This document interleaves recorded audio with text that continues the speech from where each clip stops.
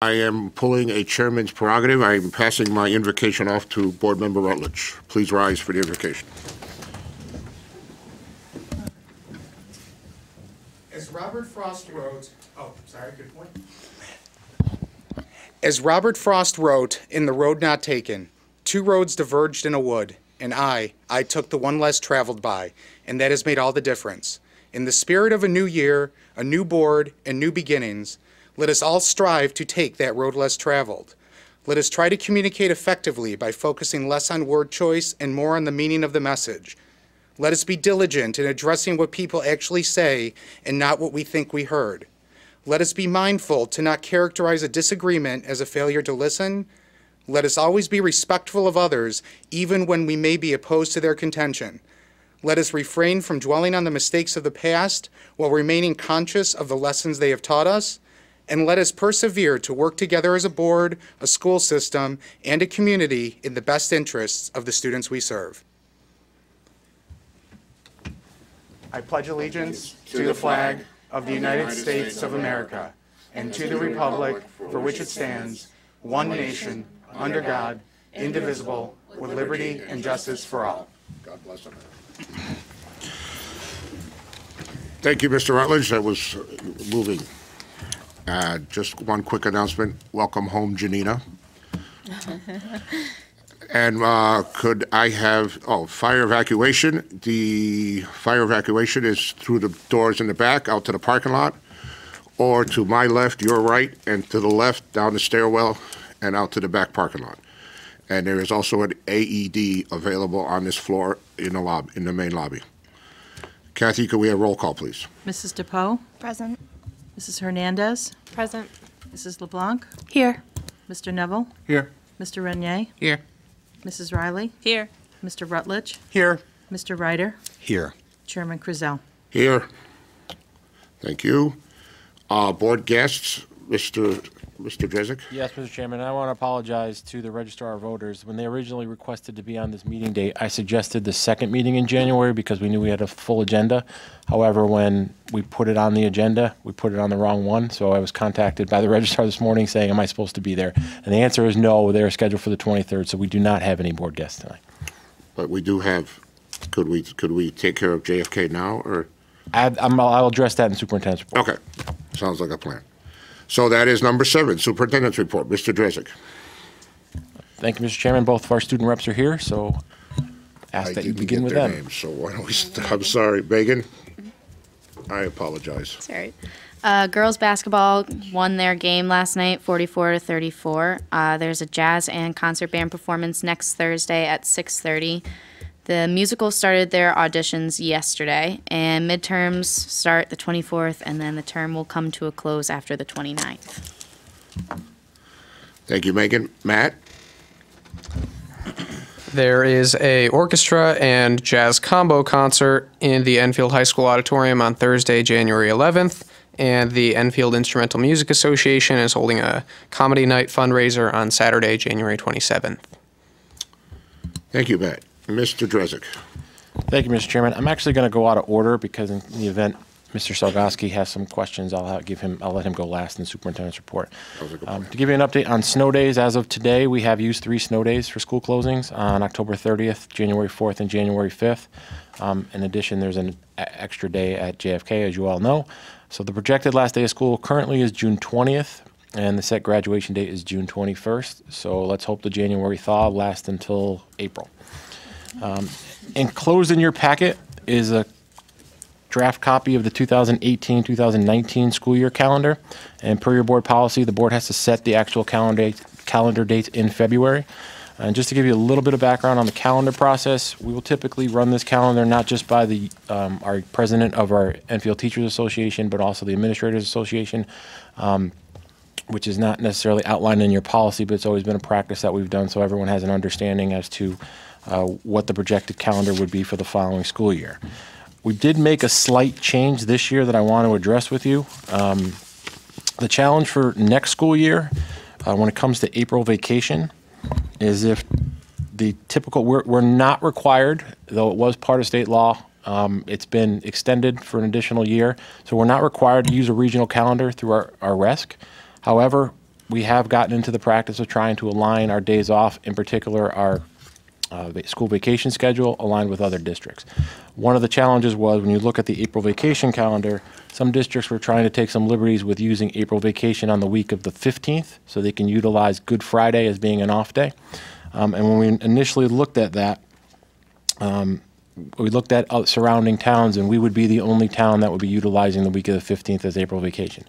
So when we bump April vacation up a week to April 8th through the 12th, it ran into a little bit of a challenge when it came to our last day of school with regards to our set graduation date and the addition that we might need to add days for snow. If we were to keep April vacation under the current schedule, and the other difference in this calendar than you've currently seen is the Wednesday prior to Thanksgiving. As you know, for the last 2 years, that's been a complete off day for students and for staff. Some of you will remember the reason that we had to do that is that has typically, up until the last 2 years, have been a half day of school, and that counts as a full day. 2 years ago, we had to change that because our faculty at Enfield High School were moving during that period of time from the existing building to the STEAM wing. So to allow teachers the opportunity to move, we made it an entire day off. It remained in the calendar for this current year as a full day off. If we were to keep that as a full day off, that would push our graduation date until Friday, June 21st.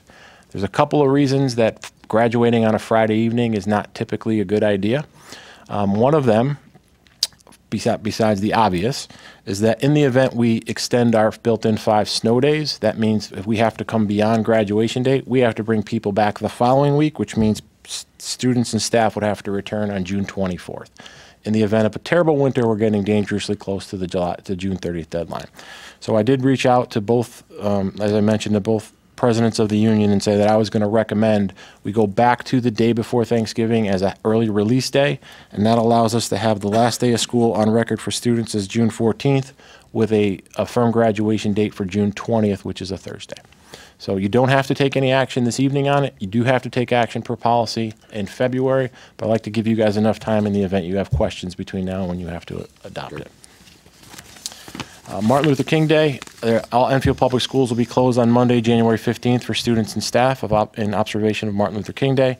There is a list of January events in your packet. I will not read them all. Some of our board reps took the liberty of reading some before me, so I appreciate that. There's one other thing on here I just got an email 2 minutes ago from Mrs. Gates. You guys know Lori Gates, who runs Wreaths Across America, letting us know that thanks to our friends at ETV, the Wreaths Across America service that was at Parkman last month is now live on ETV. If anyone has the right to, anyone has the need to want to go watch, I would encourage anyone who has the opportunity to watch the event. And lastly, I will give you a JFK update. I'll try to keep this as brief because at this point you're all probably sick of hearing my voice on the robocall system, or you were confused and shocked that it wasn't Mr. Brass and it was me myself. It's only 2 or 3 you were pushing it. You already broke one rule that I was trying to stay off of that thing for at least a year. So thank you for that. And I blame Mr. Sargalski. I'm kidding. I'm going to give you a brief timeline update as to what got us here and where we are now. And I've asked Mr. Sargalski to be here tonight because there's a lot of things that he could talk about that happened in the building that he could better explain than I could and give it more justice to. I'm not going to relive everything because, like I said, you've all heard my rather lengthy messages that went out to family and staff. But essentially, we were notified, per Mr. Sargalski, on January 2nd, the first day back from recess, that some of the rooms in the building were cold. As most of you know, if you've been around schools long enough, that's not typically uncommon, particularly when you come off of a winter recess break. When the buildings are vacant, they're not heated to full capacity. So as we start to get back toward the first day of kids returning to school, they crank the boilers up. It is not uncommon for the first day of school for some rooms first thing in the morning to be colder than others. Now, typically, they will warm up as the day goes on, and we never hear about it. In this particular case, Mr. Sargalski noticed that there were pockets of the building that were colder than others. The entire building did have heat in it, or I shouldn't say the entire building. A large majority of the building had heat in it, but there were parts of the building that the temperatures weren't rising as students were starting to come in. So immediately the administration of the school went around to the classrooms that were designated as being cold and asked those teachers and those students to relocate to other parts of the building that did have heat. One of the things that I heard, and I'll try to address the best I can, is when events like this happen, and I think this was evident in an issue we had at Enfield High at the beginning of the year. We can't always control what the message that gets out into the public is before we have an opportunity to explain what reality is happening. So I was getting questions about degrees in certain rooms throughout the day, and kids were told that they had to wear a snowsuit the next day to school, and all these things that I don't know where they originated from, but I can tell you that that's not actually what happened in the school. What happened in the school was the administration went around with teachers and tried to relocate any room that wasn't warm enough for kids to be in it into a part of the building that was warm for kids to occupy. We immediately reached out to Buildings and Grounds, and then when they made the realization that there were 2 boilers running the school, one of them went down. And that's why there was heat in parts of the building and not in others. They immediately tried to put remedies in. Buildings and Grounds were there from the minute we notified them, and they're still right there now. I got an email 2 minutes ago to give you a final update on the progress of this, of everything that happened over there. At that point, like I said, Mr. Sargalski and the administrative team over there went around and made sure that kids were in rooms that were warm as best they could. Now, there were some teachers who said, it's actually not that bad in here, we'll stick it out. There were cases where the administration went around and teachers went around and told kids, if you'd like to put a coat on, if you're cold, you certainly could put a coat on. I heard somewhere, someone had sent me a question saying that the school was making kids put coats on because it was unsafe. That's not necessarily true. There were some teachers that I've heard that asked kids to put coats on, not because the temperatures in the building were unsafe, but because some of those kids chose for some reason on a day that was 4 degrees out to come to school in a short sleeve t-shirt. So some of the teachers went above and beyond and said, why don't you put your coat on? Even if you're in a regularly heated building, it's still too cold to be wearing a t-shirt now. At that point, we were in communication with Buildings and Grounds. I was in communication with the town manager throughout the day. Mr. Sargalski was constantly on the phone with us, more than he'd like to be for the entire day. And the hope was that the temperature was beginning to rise throughout the day. And the hope was either they would find a remedy to fix the boiler that had gone down, or that the building was warming up enough so that we can get those kids back into those pockets of the building that were too cold.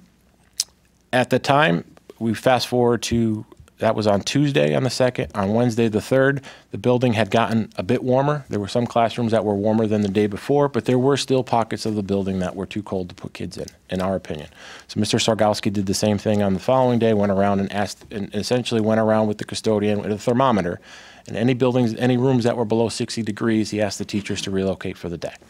At that time, I was having a conversation with the town manager and the Buildings and Ground staff, where they came to the realization that they were going to have to try to acquire a temporary boiler to get us through the remainder of the heating season.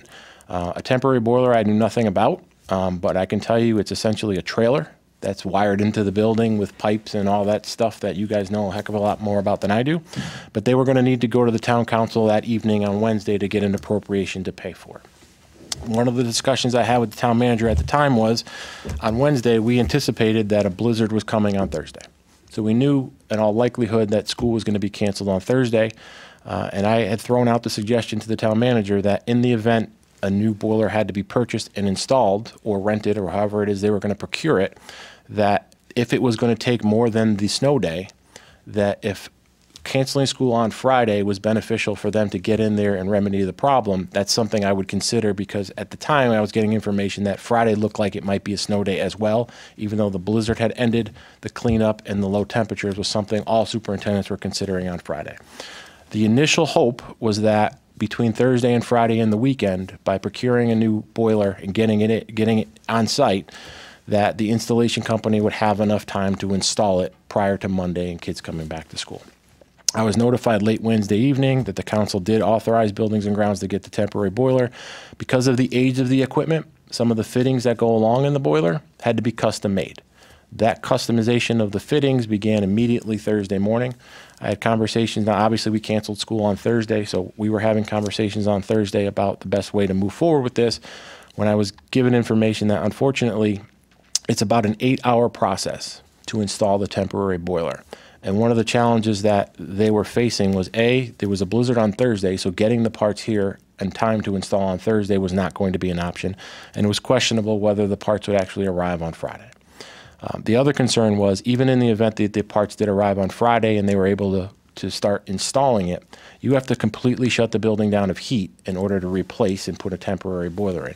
And in doing that, there was a general fear from the contractor that the water in the remaining boilers would still be in the pipes and with record low temperatures that were expected to be coming on Friday and Saturday and Sunday, there was a fear that shutting the building down during this time period really exposed the remaining pipes in the building to freeze, and we'd have additional issues that we were hopeful we wouldn't have. At that point, it was asked of me if canceling school on Monday would be an option. I immediately asked Buildings and Grounds before I agree to anything, I want to guarantee that this will be taken care of on Monday and that kids will be able to resume in a warm building come Tuesday morning. They didn't give that to me right away. I'll give them to their credit. They called the contractor and whoever had the call on their side. They got back to me shortly and said that we have a guarantee that if there is no kids in the building on Monday, because of the 8-hour process. One of the other fears and concerns, just to not to make this longer than it needs to be, but I've gotten a lot of questions, was part of, because they're installing the parts and it's an 8-hour job, if they were to start it on Friday and for some reason ran beyond 5 o'clock on Friday evening and needed to get a part, their suppliers wouldn't be open. And then they would expose the building of having no heat over one of the coldest weekends on record. So that's why Monday was really the only feasible option for them to install the temporary boiler. They confirmed that the building would be up and running. We went the weekend. We were notified first thing Monday morning yesterday when they had started. We were getting periodic updates throughout the day as far as what part was being installed, where they were in the process, until about 3:30 yesterday afternoon when I got an update and I asked for confirmation from the Deputy Director of Buildings and Grounds. Would you advise me, I need to send a notification out to families that we're on schedule. I'm using this email as a confirmation to do so. I was replied back immediately, yes, that's totally appropriate to do. Everything's going on as scheduled. So we were under the assumption that going into today, the new boiler would be up and running and no one would know anything. I did get a call from Mr. Sargalski first thing this morning and said slight hiccup. It wasn't totally up and running on the new one, but the existing one is heating the building appropriately. There was one classroom in Blackwing that Mr. Sargalski deemed was a little too cold to put kids in. The interesting thing is we're not 100% certain that it's related to the actual boiler. As you know, we are a public school in an older building in New England that isolated incidents in classrooms still do happen, regardless if you've been shut down for 3 days for a boiler replacement. We're leaning that that might be the reason, but I don't have confirmation on that. But I was given an update later, 3:30 this afternoon, saying that the boiler was in and running, and the backup boiler, which was the one heating the building for the last 3 days, will now go back to its purpose of serving as a backup. And about 5 minutes before we started this meeting, I got it working out few remaining kinks, but temp boiler is running. Boiler 1 will continue operating as backup. I'm going to take that as everything's up and running at JFK to normal. So though there was a few kinks this morning, I did not get any complaints about cold rooms. I don't know if you did. If you did, you didn't forward them to me. So I'm assuming that everything went good. We've had conversations with Mr. Sargalski all day, and he hasn't had any complaints. There were outside of the one classroom we had to relocate. I dragged Mr. Sargalski out here tonight because during this 3 to 4 day period, particularly last week when students and staff were in the building and it was a bit cold, he started to share with me some of the things that students and staff were doing, either addressing the problem, making it a learning experience, even as little as emailing staff to say, hey, I know you're in the cold part of the building. I have a prep period. Why don't you bring your kids down here and maybe we can bring all the kids together for a class. There was a lot of good that came out of what could have been an ordinarily uncomfortable situation. So I asked Mr. Sargalski to come because he can articulate that a heck of a lot better than I can. But as far as the progress and the situation as it unlaid itself, that's what happened at JFK. I know there were a lot of things out there. Believe me, I got contacted by the news media on an hourly basis, hearing different stories, hearing different room temperatures, hearing that there were icicles hanging off of chairs.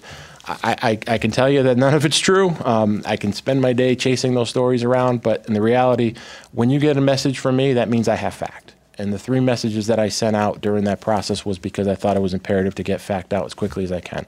The last thing I'll add is that when we made the decision to close on Monday, we also made the decision to notify everybody in the community on Thursday that we were shutting down on Monday because we realized that it was an inconvenience for parents having to make otherwise childcare arrangements, as well as for staff because they have children of their own.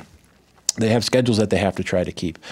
So we wanted, the minute I was given confirmation that Monday would work and Tuesday would be back up and running is when I called Mr. Barassa and said, show me how to use this thing again. I got to send a note out. So that went longer than I hoped. But at this point, I know Mr. Sargalski's here. If you have any questions directly for him, he's certainly more than willing to answer. I'm going to make him answer because I've answered all these questions about JFK for the last week.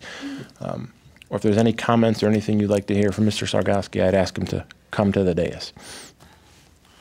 If Please, not- Mr. Sadowski.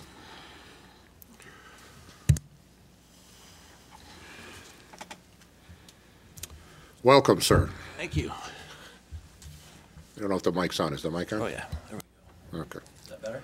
much better. Well, I want to extend from the board that all the, all the New Year stuff you did the last week and a half or week. Thank you very much for all the hard work we did to get this going, and if you have any, she said you may have some stories if you want to share with us, please. Sure. I want to thank you also for all your support through, the little glitches and hiccups that we had, but it's still on. Is that on now? Oh, there we go. I'm sorry. There we I go. made you push Sorry it. I'm about sorry. that. My fault. Yeah, and, I want to thank Mr. Drezik and Mr. Longy and, central office. We were communicating an awful lot, and, it just made it easier to have them available. And, I thought it went as well as it could. Boilers are old. Sometimes it takes a while for them to get going after a long vacation. That's pretty typical, in most buildings in this district. And, I have a very resilient and positive staff. I'm very lucky with the staff that I have at JFK. And they were right as soon as we found out that there were issues, they started emailing each other, like Mr. Drezik said, immediately. My room's toasty. It's pretty warm here. My prep is this period.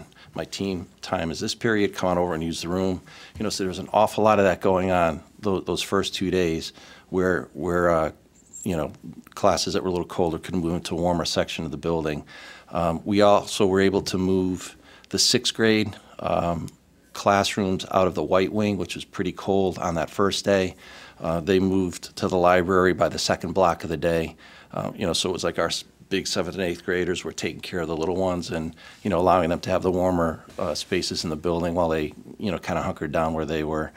I want to reiterate what Mr. Drezik said. At no time was there no heat in the building. There was always heat in the building.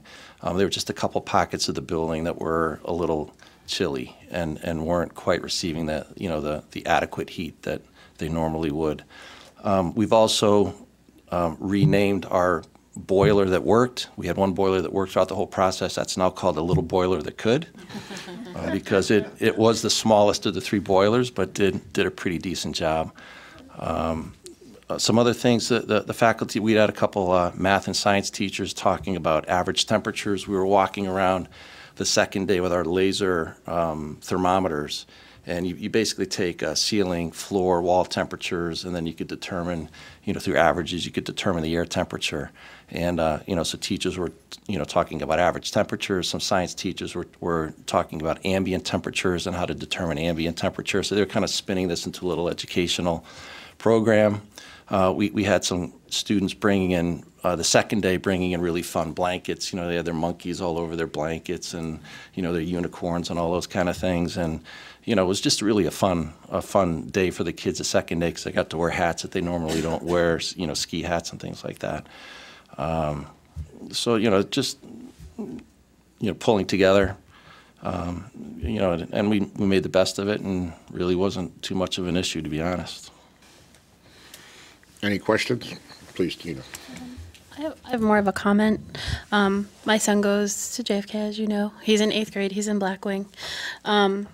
He did not feel that the temperatures were an issue. He said it was cold, but he didn't feel that it was too cold. And then on Wednesday, he didn't feel good right before we left for school. So I called the absentee line and said, he's not in because he's sick.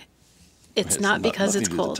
And then we were in the gym on Saturday for rec basketball, and it was actually kind of stuffy in there. And then today I happened to ask my son, and he said it was warm wherever he went. So, and he wears short-sleeve T-shirts and sweatpants because usually he complains that the building's hot in the middle of the winter.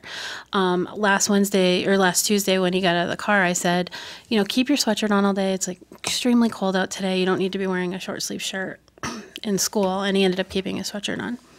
What's interesting, though, is I appreciate you coming and talking about the teachers, because I bumped into a teacher at the grocery store over the weekend, and it's interesting how, like Mr. Drezik saying, this stuff takes on a life of its own on social media, and I feel bad because some of the teachers were pretty offended by some of the stuff that was going on, because they had felt that the students were dealing quite well with it, that the students weren't in danger. Yes, that some rooms were cold, but they were working through it and taking the opportunities, like you had said, to talk about temperature and different things like that. And at no point in time, I don't think that any poor judgment was used. As far as the coldness of the building. I can say that as a parent, because I have a son that actually was physically in the school that day. So thank you. I think what happened to JFK is just something we're going to have to actually look as a bigger picture, because it could be a very long, cold winter, and we have a lot of older school buildings with old boilers and drafty windows. So, but thank you very much for coming out, and we appreciate the communication. So thank you. Thank you. Former principal from JFK. Yeah, Charlotte was first. No, Charlotte wants to? Okay. I just want to say thank you so much, especially since you took me on a tour last Wednesday of everything that was going on, and it was great. Thank you so very much. You did a great job. I also got to meet some of the people from facilities and custodial services that day too. So I wanted to thank you since you're here, and I also wanted to thank all the teachers, the students, the staff, for their patience, and buildings and grounds, facilities, and custodial services for their expedited service during the brutal cold spell. Thank you very much. You did an awesome job. Very, very welcome. Appreciate that. Now former principal of JFK to the current principal of JFK. Thanks for being here, Steve. Having been through this kind of stuff, which is unfortunately routine. It happens. It happens, okay. Although I heard in the news this morning the weather, I think we were at 13 days in a row, and I think that's like number 8 in the history of a span of days over the last 125 years. So it's kind of a rare occurrence, but it is in New England, and that's what we have. In terms of the Black Wing, in the 19 years I was principal, those rooms down, the old art rooms down, they're at the end of the cycle. They're at the end of the run. You could send it down to 120 degrees down there. It's probably 30 by the time it starts to come back, So that's always been a problem area. But hopefully that'll get fixed when we get the a referendum through. I know, looking at Facebook, which I don't often do intentionally, I don't subscribe to it because it's not always giving the facts. But if you were to look at Facebook, and my wife kept pushing it in front of me, all the stuff that was going on there, it was like watching a different school system at work. Temperatures are like this, they've been like this for a week, nobody's done anything about them. And knowing what I know about the staff, both at JFK and in this district, I know most of them, probably 20, 30, or 40 years, both your staff, the custodial staff, the administrative staff, I know them on a first-name basis, and I know the loyalty that they have to these kids. They'd put those kids ahead of themselves in terms of their safety and in terms of making them comfortable. And I know that we don't need any guidelines for them to do it. They use common sense, and they get it done. When they see cold, they'll get them to warm. They'll, if they need them to get a coat, they'll get a coat. When the kids come in shorts and it's 4 degrees out, which they do, as you well know, okay, they'll not only get them in, they'll call their parents and say kind of the first sign of intelligence is knowing how to dress for the weather, that kind of a thing. But, I don't think we can, now everybody's reiterating here, but I don't think we can thank enough you guys, central office, the grounds, not the grounds guys, but the DPW guys, the buildings and grounds guys, for all the work that they do. And I mean teachers, secretaries, paras, everybody that's in the building just jumps in and helps out when it's a time like that. And I guess I want the people who are writing the stuff on Facebook, who are writing what I call lies, okay? It disrupts parents. It upsets them. It upsets kids. I don't understand why it happens. I thought we had excellent communication from our own central office people, from you guys. Very, very detailed, told us exactly what we needed to know, and dealt with it not as if it was a crisis. This was an event. A crisis is like 9/11. A crisis is like, a death. This is not a crisis. This is an event that we're used to dealing with. And people just respond. You almost don't have to tell them what to do. We have a That's honestly what it was like. We were on autopilot really throughout the whole thing. I never worried at all. I know what you guys do. I know that people just instinctively respond because they know what to do. and they care about those kids intensely, almost as much as their parents do. And I think we have to get that message out there. Please trust us. Don't listen to Facebook. We're doing the right things. If we have a problem, you guys are going to get in touch with those parents, or get them out of the school, do whatever we have to do that. And I think that's the message we need to get out there. Right. Not. And we have a lot of great parents, and I really Wonderful appreciated a lot of them that called us to get the correct information. That's the first thing they said. I'm hearing this, this, and this. We want you to tell us, because you're in the building. We want you to tell us what's happening in there. And we tell them a few facts. Oh, thank you for the information, and they were off the phone. So there was a lot of that was going on too. I think the vast majority of folks just trust you guys. They put the kids in touch with you. You've got a good reputation. I think that's what we want to hear. I think the intentions are probably good and people trying to get messages out there, but unless you have the facts, you're sending the wrong information. So please kind of refrain from it. Not you, but these folks. And let's leave our professionals act the way they always do in a professional way. So thank you. If you can get the message back to your staff, we'll do. every one of your staff back to them, how much we appreciate what they do in these types of events. Thank you very much. And I also want to publicly thank our custodial staff, DPW, and facilities. They were phenomenal. They were in the building every day helping us through the whole thing. You guys had people there 24 hours a day, didn't you? Yeah. With that boiler, nursing that boiler through? Yeah, that was the other one, not the little boiler that could. That was the other one. That was the half boiler. But they're all working now. You get a gold star, all of you guys do. Any other comments? Thank you again. Anytime. And just Thank to you very just to say it again, it was never colder in the building than it was outside, okay? Because that was on Facebook. Not even close. It's colder inside than it is outside. People, common sense tells you that's impossible. You'd have every pipe burst in the building if that was the case. You'd be icicles in the building. Never happened. So again, thank the staff, thank everybody. 100% great job you guys did, and to avert Thank you all very the much. situation. Steve. And thank you for coming tonight. Mr. Drezek, any more? Outside of, I do like the kid with Mr. Sargalski a lot, but I do want to take the chance to thank him again. I'm not his evaluator anymore, so I can say it. He handled it. He definitely earned his stripes during this process, and as a lot of you have reiterated, neither Mr. Longy or myself ever had any questions about Mr. Sargalski, the way he's handling the building and handling the situation. He handled it flawlessly, so thank you again, Steve. And that will conclude my superintendent's report. Okay, so we have audiences. There is no audiences. So just the last call. Anybody want to speak in front of the board? So I close audiences. So we have board member comments. Who wants to start? Mr. Rutledge. Thank you, Mr. Chairman. Just a few comments for this evening related to some things from actually the last meeting.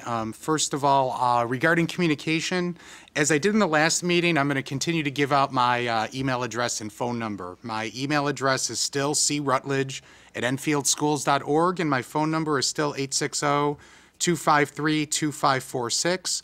If people have questions, comments, concerns, I implore them to reach out. We definitely want to provide answers and address issues where we can. We always appreciate when people come to the dais here and speak their mind. But if people really want answers or understanding, it's really best to communicate with us beforehand, so that way we can at least look into issues, or we can forward them to the appropriate departments for resolution. Remember, there are definitely going to be things we can't discuss. For example, things related to personnel, things related to student privacy. We won't be able to discuss those issues. But if there are concerns, please forward them to us and hold us accountable if we don't respond to you. Come here and say, Chris, I sent you an email. Why haven't I heard back from you? That'd be on me. That'd be a mea culpa. But I can assure you that if I get requests via email or phone, I'll do my best to address those. Second of all, at our last meeting, somebody asked a question about air quality and school security committees. I just wanted that person to know that I have forwarded them over to Mr. Drezek, our superintendent, and that for reasons related to procedure, I'll defer those to you at some point to discuss. Regarding buildings, at previous meetings, questions were related to the Board of Education's involvement in buildings and whether we care about our buildings, the school buildings. At the risk of putting words in anybody's mouth, I feel very confident saying that every one of us up here cares about the quality of the buildings of our school system. Just because somebody may state that building maintenance falls under the responsibility of the town, that should not be equated with a sentiment that we don't care. Of course, we care about where our children go to school and the quality of those buildings. I know the Joint Facilities Committee has done a great job prioritizing some of those repairs that are needed. And I'm sure as that committee goes forward, they'll continue to do so with the same gusto. Also, my last comment is that somebody also at a last meeting asked us all to think about what our vision is for the Board of Education. And I've thought a great deal about this. At a very high level, and at the risk of sounding cliche, my vision is definitely in line with our motto of making a difference in children's lives every day. But at a more granular level, I would say my vision for this board is for us all to work together to build bridges between ourselves and the system and the community, to work on providing better opportunities and to encouraging students to take advantage of those opportunities, whether or not they're on culinary, manufacturing, or AP tracks in school. And it definitely involves fostering better communication, which is why I continue to provide my contact information at every meeting, and why I'll continue to listen and work with my colleagues on the board, as well as my constituents and the community at large. Thank you. Thank you, Mr. Rutledge. Anyone else? No, go ahead, Scott. Mr. Ryder. Just wanted to say Happy New Year, our first meeting of 2018. Welcome back from Blizzard Brody and his snow days. I have a kindergarten friend at Hazlerville, and his name is Brody, so he was excited that it was Blizzard Brody. Just wanted to say that Whitney Wolves are leading the pack. My report this week is about the Eli Whitney School PBIS lessons. They're underway.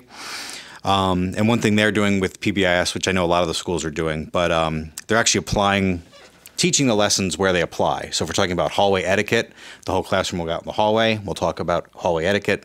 This is where it happens, so let's learn it in that facility, in that area. If we're talking about cafeteria etiquette, we'll learn it down in the cafeteria / all-purpose room. So I thought that was very neat. I was speaking with Mr. Brooks about some Eli Whitney updates today. Anecdotal, he was saying that he saw more respect of like the school grounds. For example, they were talking about paper towels in the restroom. Towards the end of each school day, they would just be all over the floor. You could tell that they'd lived a kid's day, but he's seeing a lot less of that. And again, we've only been back a few days, so could be a new resolution from some of the litterers, or could be anecdotal, but it was nice to hear that. There's an in-house pep rally assembly, if you will, this Friday towards the end of the school day. And he also wanted me to reiterate to all the Eli Whitney families that as far as the monthly assemblies that they had been used to in the past, they are going to start up again next month. He just wanted to get a few months under his feet, new administrator in a new building, as well as getting the PBIS program underway. So the teachers were learning exactly what PBIS was. The students were learning what they were. So the monthly assemblies will be PBIS based. And they will start up again, and parents will be invited to these assemblies, and he's looking to get that up and running again mid to late February, and they'll be monthly thereafter. And that's it. That was my my good news for the week. So thank you very much. Thank you, Mr. Ryder. No, go ahead. Ms. Hernandez. So my, excuse me, my good news for the week was that I had the opportunity to visit Head Start. I am the liaison for Head Start, and I could not be more thrilled about that. My professional career actually started with Bristol Head Start. I was their bus monitor and then moved up to assistant teacher and then head teacher.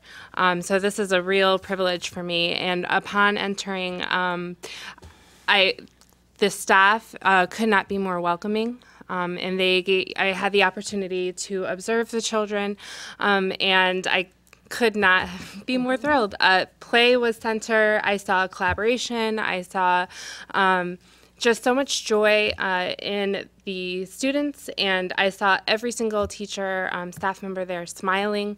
They were so warm and welcome, and I am attending on the 18th. They have a policy committee, and the parents are involved, so I also appreciate that the parents are active and have a voice in their child's education, so I'm really excited about that. And I can't wait. They said that I can come back as many times as I want to, and I'm like, I am holding you to that. I'm coming, because I sure love to play. Two other things that I want to mention. Number one, I think many of you saw the Patch article that came out today regarding Tony Allegro's class, Community Action Learning, and the important work that they're doing. I was astonished that that was happening, and how empowering it was for the students. They had an opportunity to engage in the research process for nonprofit management, create a proposal, and then not only just create that proposal, but follow it through. And what an opportunity for the students of Enfield. And I want to, Mr. Allegro, thank you. Thank you, Superintendent, Assistant Superintendent, for giving space for such experiential learning, and also to the students. That is a bold step forward. As somebody at our university, we have a graduate degree in nonprofit management, and maybe those students are now going to feel a little bit more comfortable towing forward in some of these advanced degrees because they've had such a powerful experience at Enfield High. I was also really thrilled to hear about the amount of AP courses that are offered at the high school level. Accessibility is really important to me, and the more opportunities that we give our students to have college credits, the more accessible college is to them, if that is their chosen route. I mean, we all, I got my start in community college. My financial aid and my student loan load right now is a third of what many of my cohort is, because I started and had a rigorous education with community colleges. And so that we are making it accessible, I consider it social justice. We are giving people opportunities to engage in a college education, earn college credits, and while we're supporting them here in Enfield. So I'm thrilled to hear that. If that is the path that they want to take, I want to also say that so many of our students here in Enfield go on to trades, they go on to service in the military, they have entrepreneurial pursuits. Clearly we are preparing our students for many wonderful things, and that starts at Head Start and continues all the way through Enfield High. So thank you. Thank you, Ms. Hernandez. Ms. LeBlanc. Yep. I was able to attend the 8th grade band concert on December 20th, and what a difference a year makes, doesn't it? Isn't it incredible? They were awesome, and the band is a little smaller now, huh? Is it? Are they? And they just even look that much older and more confident. It was such an enjoyable concert. I was happy to attend. JFK's PTO meeting was canceled this month because of the boiler issue. So I'm just going to kind of reiterate, JFK is selling their winter hats with the new Patriot logo for $20. And I think we were saying it would be great if all 9 of us could purchase a hat. Since we're usually sporting like the Enfield High colors, will support red, white, and blue, and that they're still having their purse bingo on February 3rd. Anybody that's interested in tickets for that or a hat can email jfkmiddleschool.pto.gmail.com. So I think that's all I have for everyone. Thank you. Thank you to Ms. LeBlanc. Anyone else? She was first. That's okay. You No. go ahead. Go for it. Go ahead, Mr. Neville. Okay, first of all, Happy New Year. It's hard to believe that we're already through the holidays, and we're also through the cold. I didn't even need my heavy jacket today to come out tonight.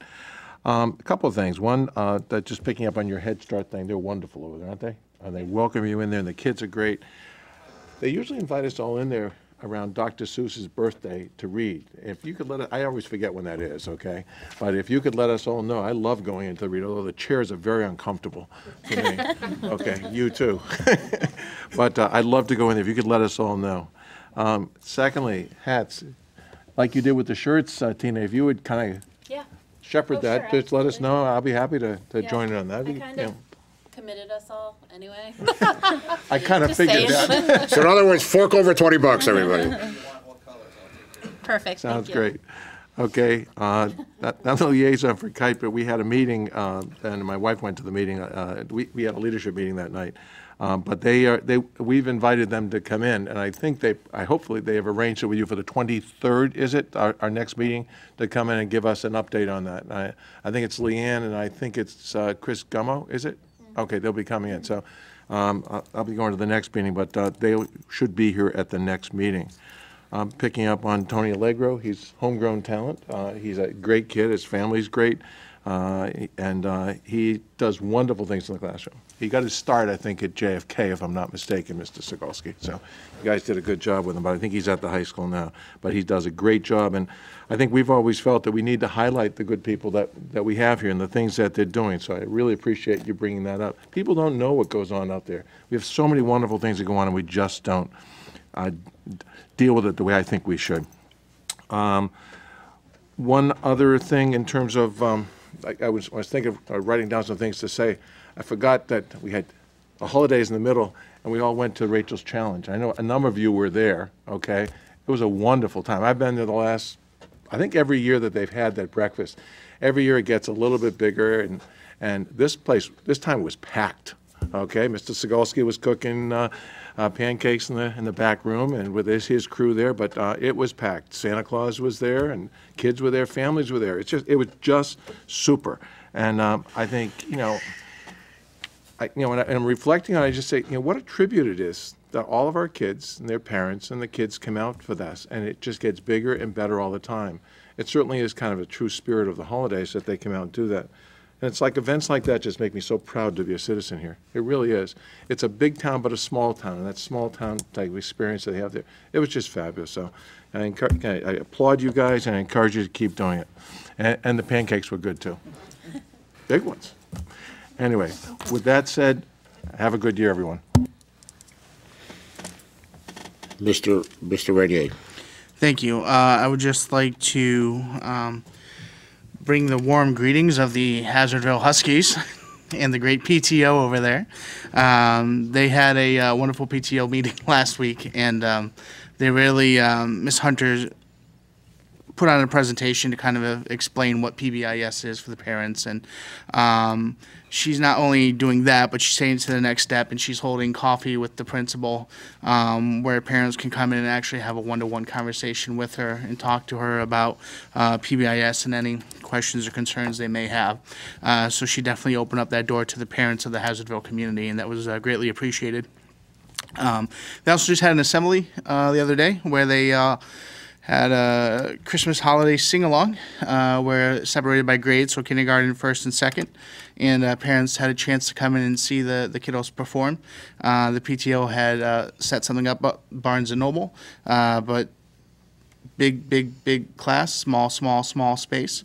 So not every parent got to see their kid perform, even if they were there. So Ms. Hunter and her staff opened up the gymnasium and let parents in, and it was a great event by everyone. So they're very busy over there. They're active, and it was great to see so many smiles on everyone's faces. So just wanted to give big kudos to the Hazardville family. So thank you. Ms. Riley? Okay, so I wanted to first ask through the chairman to the superintendent. I was just wondering how Power School went for progress reports for JFK, if everything was good. If you recall, they were ready to go. The promise date was the 15th, but there was a couple of kinks, so they sent them out on the following Monday. And as far as I know, everything went without a hitch. Great, thank you.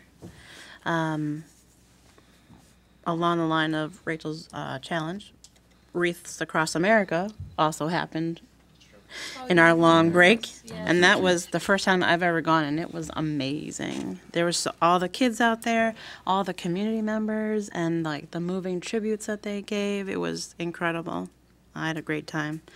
I wanted to say First Readers is having their annual fundraiser, Trivia Night. It's on Saturday, February 24th at 7 p.m. So you could check out the Facebook page or their website, and they're selling tickets on there, on both through Eventbrite.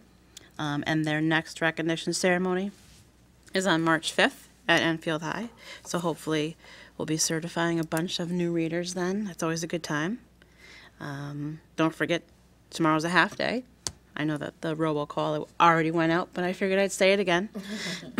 And I went to the Henry Barnard PTO this evening before I came here. The food shelf boat is there now, and they're working on filling it up, so that's great.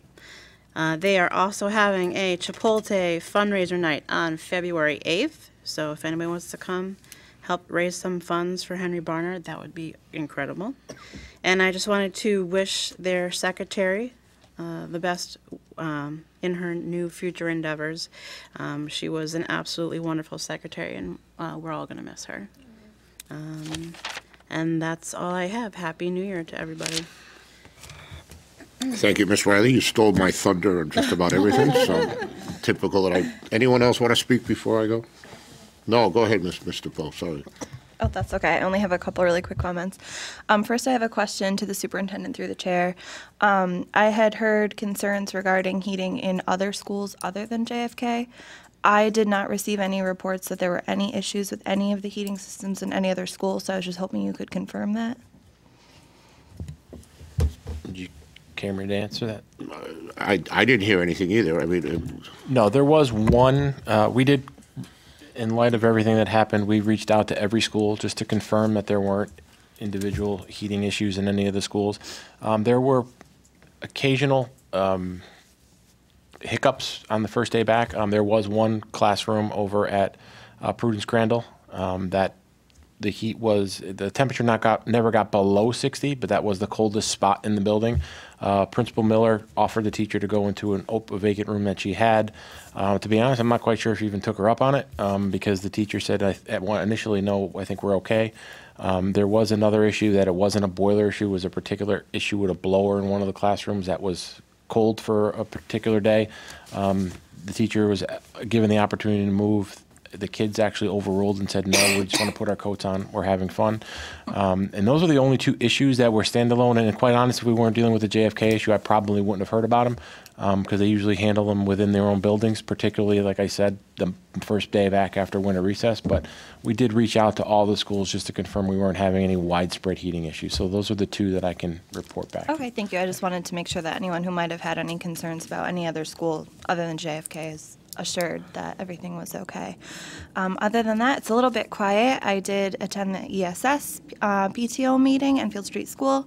Lots of brainstorming for great fundraiser ideas going on. There's definitely going to be more to follow as we firm up a couple more items that will be coming up in the near future.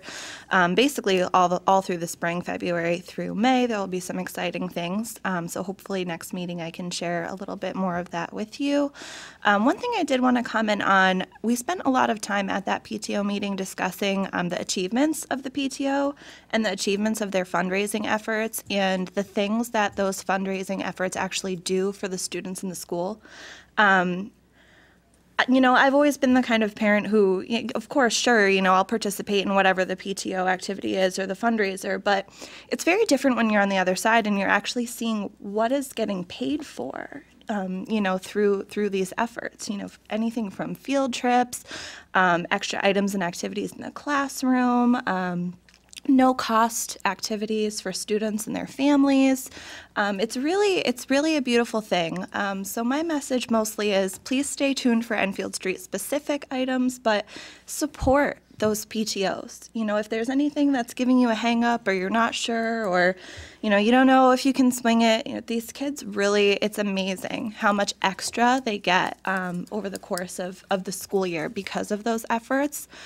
So I want to say thank you on behalf of the Enfield Street PTO to everyone who's contributed to that, and also again encourage everyone to continue supporting those events and activities. The kids love them. They get the biggest kick out of some of these activities, and it really means a lot. So just thank you, and hopefully we'll continue to see a lot of support. Thank you, Mr. Poe. So anyone else again? No? Okay, so this past Saturday, Buzz Robotics got their video, and they're up and going. Going to be working now for the next, I think, 6 weeks to get their robot built. So they got their marching orders from the First Robotics, I believe it is, or whoever the organization is, and they're in the design phase now. So look out; they'll be here showing it to us sooner than later, and going to their, trying to attend some of their events. You'd mentioned Wreath Across America, Rachel's Challenge. I helped out there. I was in charge of quality control. As pancakes went out, I sampled them. So the quality was spot on. Inspector 12 checked them all. They were all good. So, and that's about it. And you know, it's said that I was said somewhere that we don't care. Well, I think we do all care up here. You know, we give our time. We come to these meetings, and it shows. And you know, and we do announce what we do. We try to go to other meetings to see what's going on. You know, we attend things, and so we care. That's what I'm just trying to say. Is and I read it somewhere. I don't know where it was that, you know, that we don't care. Well, that's not true. Like another fake news. We do care. We hear. You know, there's all 9 of us are here tonight. Said, and ask any of one, what are we getting paid for this? 0. Okay. So that's all I have to say, because I'll continue and I'll say something wrong. So let's leave it at that. So number 10, unfinished business. We have none. So number 11. Now, do we want to add to the agenda now? All right, so why don't we make we need a motion to suspend the rules and add an item to our new business, so we'll call it 11E. So moved. And we're adding on a first and second reading, if that's okay? Or do we want to just do a first reading for this new policy? Well, we can have a second reading next time and just do it and vote on it next time, right? I'm leaving it to you guys. I just think it's better to have the 2 readings over 2 meetings. Okay, I think. that's as long fine. as it's not going to, you know, short circuit anything that we don't have to do. If we're good with that, so we're going to add it to the agenda. That we're going to have a first reading of, and what's the policy, Mr. Rainier? So what we'll be adding to the agenda this evening for a first reading would be policy 6111 in regards to school calendars. This policy came up when the superintendent was looking at the calendar, and it became known that in item 7 of the school calendar policy, the original policy read, the graduation dates for the senior class will be fixed to the 185th and 186th days for the 2 high schools within the adopted calendar and are required to take place prior to July 1st of each year. Graduations must occur on weekdays, Monday through Friday. Point of information, we haven't voted on adding. No, he's just making it part of reading the motion. I'm reading what we're not we're voting adding. yet. Oh, you're going to no. He's just reading it to the record, and then I'll add your so moved, and then we'll ask for a second. So. Right. Okay. The 2 high schools will annually rotate graduation dates between the fixed 185 and 186 days. As we know, we no longer have 2 high schools, so the amended policy ran through the policy committee and was unanimous in regards to changing it to the following. So, Mr. Chairman, I'd like to make a motion on the following. So no, it was so moved by Mr. Neville, will second by Mr. Renier. So this is a vote to add it to the agenda. To add to the agenda, the new policy in its reading, which would be the graduation dates for the senior class, will be fixed to the 185th days within the adopted calendar and is required to take place prior to July 1st of each year. Graduation must occur. Okay, you don't need to do that. We just need to add it to the agenda at this point. Okay. Is it a roll call vote or by hand? we should do roll call. We Okay. need two-thirds, right? Yeah, so roll call vote, please. Mrs. DePoe? Yes. Mrs. Hernandez? Yes. Mrs. LeBlanc? Yes. Mr. Neville? Yes. Mr. Renier? Yes. Mrs. Riley? Yes. Mr. Rutledge? Yes. Mr. Ryder? Yes. Chairman Krizel? Yes. Motion passes. So that's adding it to the agenda. So back up to 11A. Let's go through this and we'll bring it up at the end of, in a new business. So 11A, Mr. Dresik. Thank you, Mr. Chairman. As some of you may know, some of you may not know, our current agreement with Smith Bus Company to provide transportation for the Enfield Public Schools expires on June 30th of this school year. We typically will go in a multi-year contract with Smith Bus, but because there were some ownership changes and some of that question was in limbo last year at this time, we reached out to the representative for Smith Bus at the time, which was through an estate attorney, and did a one-year extension. And in return, Smith Bus gave us a 0% increase for the current school year that we're in. About 2 weeks ago, I was notified officially that Bob Smith, who was Dick Smith's brother, had purchased the company officially from the estate, or however the matters were related, and I had an opportunity to go over and talk to Mr. Smith. Finally, we weren't able to do that prior to it becoming official.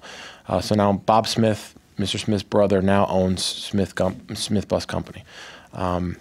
We have three options when it comes to a transportation contract. One is if we do a multi-year agreement like we typically would do. Last year was atypical.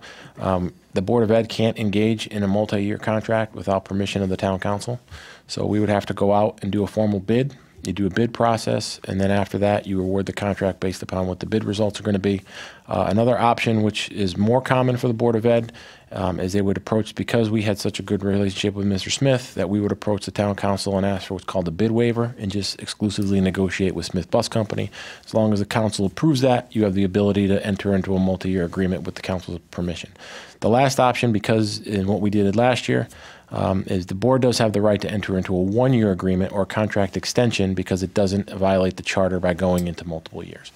Mr. Smith reached out to me during our conversation and indicated that because he's just taking over the company essentially a week and a half ago, and his intention is to run the business the same way that his brother did. His intention is to keep the employees that they currently have there now, who Mr. Smith, former Mr. Smith, treated like family. His intention is to continue to do that. And it asked that if the board is interested in continuing the relationship on a one-year basis so that everybody can get their feet wet and get to know each other with the new players, he would certainly entertain the idea of another one-year contract extension and honor the 0% increase going in for next year. So at this point, I would ask the board, if you are interested, that the board would need to give me authorization to enter into a one-year contract extension with Smith Bus. And that's the action I would need the board to take, giving me the authorization to do that. Could I just ask a question? Where did this name come from that's on the agenda? Is that the new name of the company? Respective supply company, is that what you're talking about? Perspectives will. Okay. Because I didn't reveal what the company was until just now.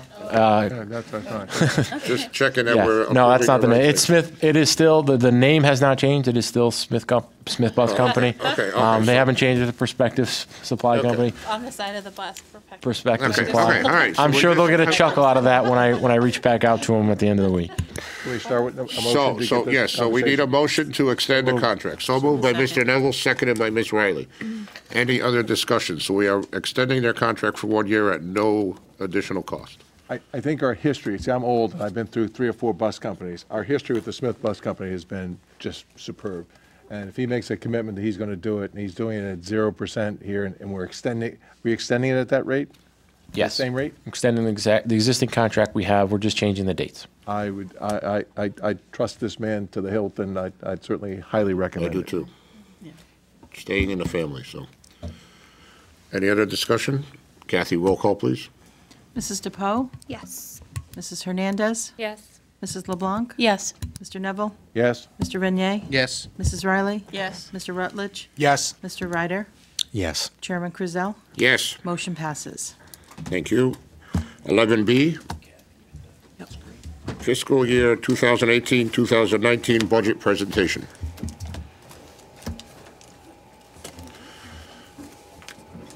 Chris, Mike? Oh, you have one there, okay.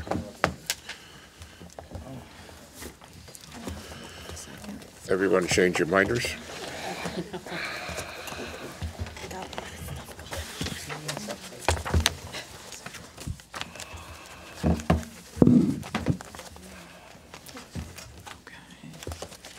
That binder's broken.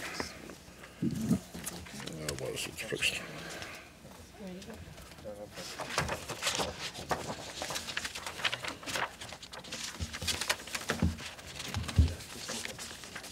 Just.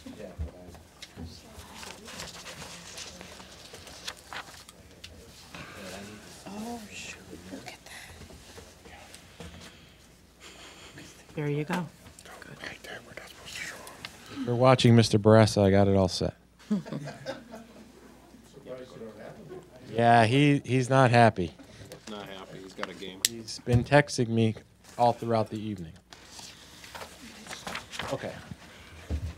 So, are you okay with me standing because I'm too antsy to sit down and... You can do whatever you wish. Okay. So, well, you're going to have to suffer. Can you hear me okay?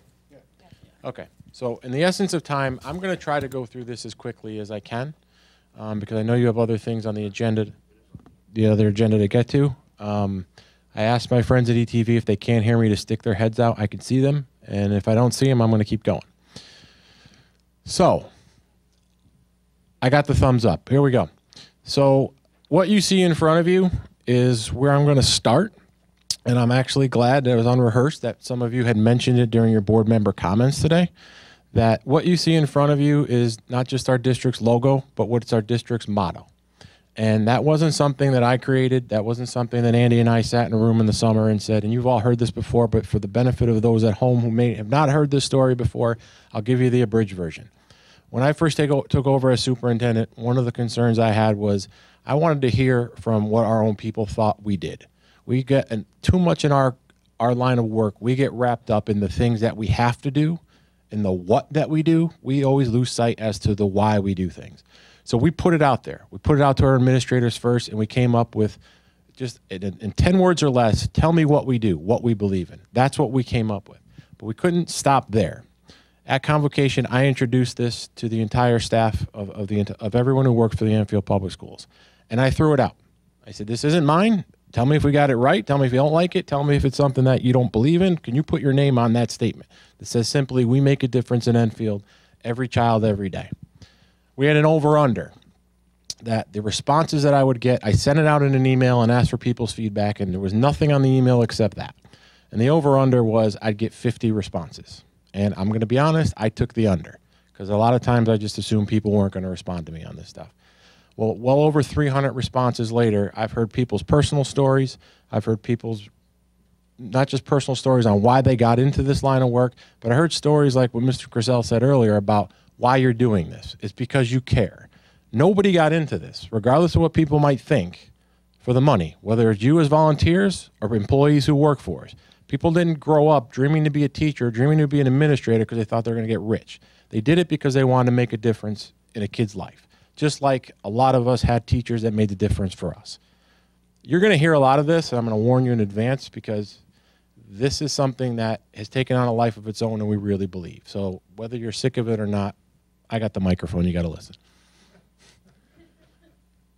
But what just happened here? Uh-oh. Guy's going to kill me. This was working earlier. No. Why is it not working?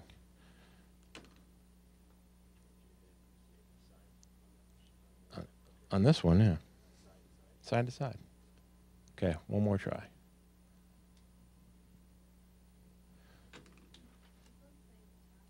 Yeah, it's not. Oh, here we go. It keeps resetting. Now he's really going to kill me. This one? No.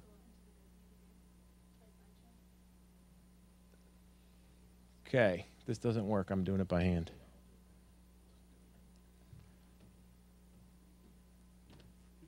I know, right?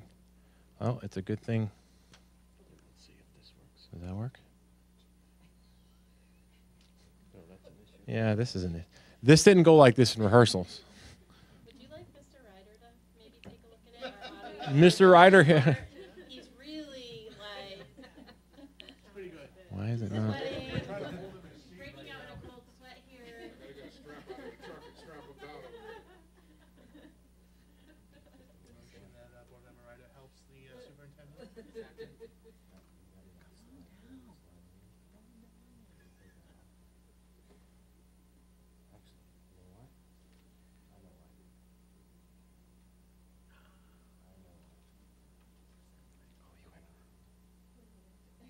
Went right to the end, that's all. Did you see that? Look the other way. I think that's gonna do it now. Okay. Mr. Brass, I fixed it on my own. Okay, sorry about that. So here we go. Before I tell you what we need for a spending plan for next year, the important thing is that I take you through what we did with the money we got last year and what our accomplishments are. Now, in fairness to all of our administrative staff and all of our building administrators and department administrators, we've asked them all to share their accomplishments in their buildings. We also, in the essence of time, asked everyone to try to narrow that down to 3 things I can share with you.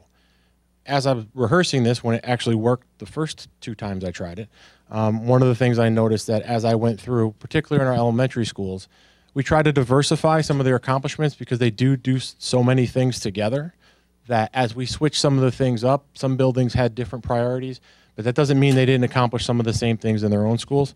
So what I'm going to do as we go through this is I'm not going to read every single one. I'm just going to give you a couple of highlights from each, and you all have the presentation in your packet. I could certainly answer questions about it, but in the essence of time, I'll try to do 1 or 2 per slide as I can. So at Enfield High School, the first glaring thing is we're still talking about last school year for what our accomplishments were. And the biggest accomplishment we had was we successfully consolidated 2 high schools into 1. That was our very first year of the new Enfield High School. Along with the very first year of new Enfield High School was the first year of our new block schedule with the creation of Eagle Hour. There were increased opportunities for students to explore their interests through the flexibility of an Eagle block period. Students no longer had access to study halls like they've had in years past. There's also the development of new programs at Enfield High School, such as the Career Counseling Program, which had 60 new partnerships, 145 job shadowing experiences, 8 career education field trips, and 200 career education classroom visits. You've also heard about Wednesday night school. The implementation of that started at Enfield High School. You've had the folks who started that program actually come present to the board, but that was an accomplishment that was achieved through Enfield High School. Mr. Solgowski's left, so we're going to skip over JFK. Kidding. At JFK, some of the accomplishments, some of you were on the board at the time where they went through their NEASC accreditation visit. That took up a large chunk of resources and time, but I could say that JFK not only passed, but they're still an accredited middle school. They implemented a new social theater arts program that paired special education students with regular education peers. And a lot of the works that students did with philanthropic efforts that go beyond the community involved. Prudence Crandall. Prudence Crandall was our pilot for PBIS. Before we initiated it district-wide, Prudence Crandall was the one school that we implemented it as a pilot. And to give you a little bit of an example of whether or not it's working, you could look at some of the figures that Prudence Crandall was able to share for us through the Swiss database that I shared with you a few weeks ago, is that their Tier 1 increased from 83 to 87%, but more importantly, their Tier 2 interventions increased from 15% to 54%. I don't want to focus all that. There's also some great academic data that are coming out of our buildings, particularly in reading, where the increased percentage of students in grades scoring goal or higher on the DRP went from 43.9 to 46%. At Parkman obviously supports several charitable events, and you stole my thunder with the Wreaths Across America that a lot of you had the opportunity to take part in, but that's one of the things we wanted to make sure that we highlighted, that Parkman has been a perennial favorite of the Wreaths Across America program coming. And to highlight some of the academic data that happened at Parkman over last school year, students who scored 3+ on the ELA was 56%, which is above the state average, and math at 57%, which was at the state average. Eli Whitney, in reading, which we measured by the district's DRP, Eli Whitney School made significant increases in the median and average score for the whole school. They also had significant increases in grade 4 math and grade 5 math. Eli Whitney, along with all of our schools, also participated in the One Book, One School program, where students read Edgar Allan's official crime investigation notebook by Mary Amato. Henry Barnard.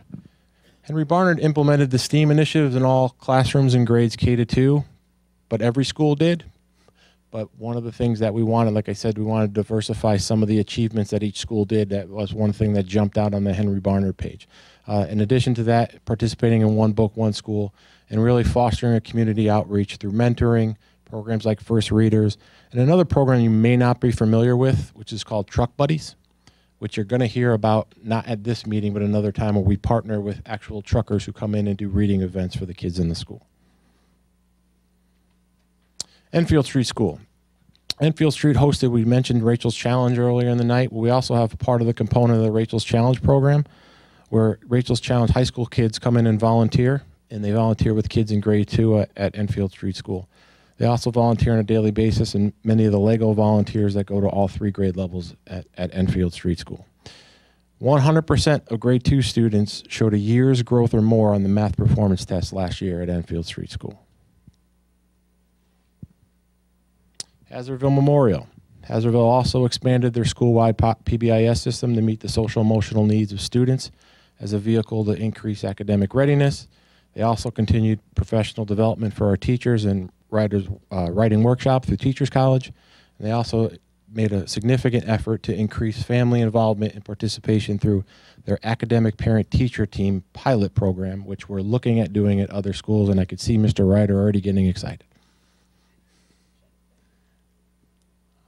Stowe Early Learning Center. Those of you familiar with Stowe, this is where our coordinator likes to refer to our students there as our tiny humans. Our Stowe Early Learning Center continued our collaboration amongst the EPS STEAM Academy, the Family Resource Center, which is housed at the Stowe Early Learning Center, the Enfield Child Development Center, and the Enfield Integrated Preschool, all of which are all housed at the Stowe Early Learning Center. The Stowe Early Learning Center, the Pre-K STEAM Academy also went through their own accreditation process, where they had a visit as well as putting their portfolios together for their candidacy. We also expanded. We went from 2 classrooms to 3 classrooms in the Pre-K STEAM Academy. Computer technology. The computer technology curriculum this year was actually expanded. In years past, students in kindergarten and grade 1 didn't get computer ed. All students in grades K through 12 now get computer technology. In the essence of time, this is where I'll give you one. I give you one in computer technology, not to minimize it, because this was another big one that I wanted to spend a couple of minutes on. Some of you were on the board when we actually initiated this process. And one of the things that we talked about 2 years ago was we built this great state-of-the-art high school with a wing dedicated to STEAM. It's actually in the name of the Enrico Fermi STEAM Wing at Enfield High School. We opened up a building called the Stowe Early Learning Center with a pre-K STEAM-themed preschool program.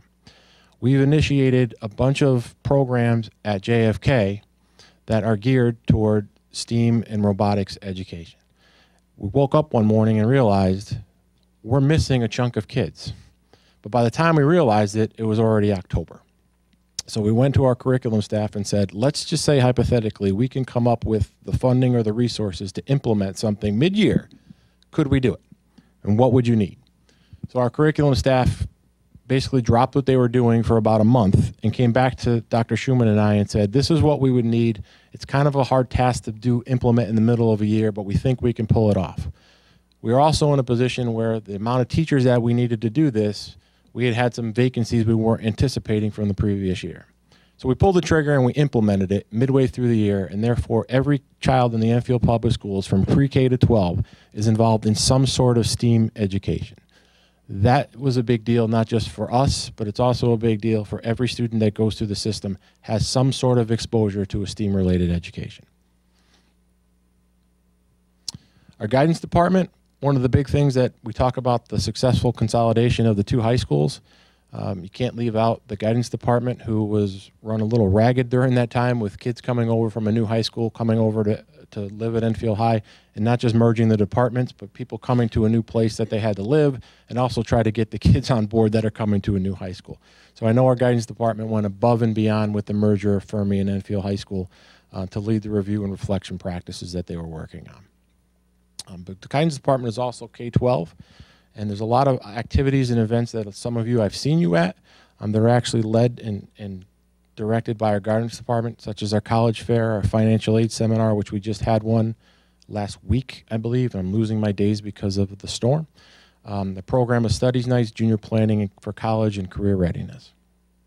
One of the things that our guidance department has also taken on with the consolidation of our elementary schools is putting an effort on linking our elementary schools to our middle schools and helping that transition for kids between the primary, the intermediate, the middle school, and the high school process be a lot smoother for kids and for families.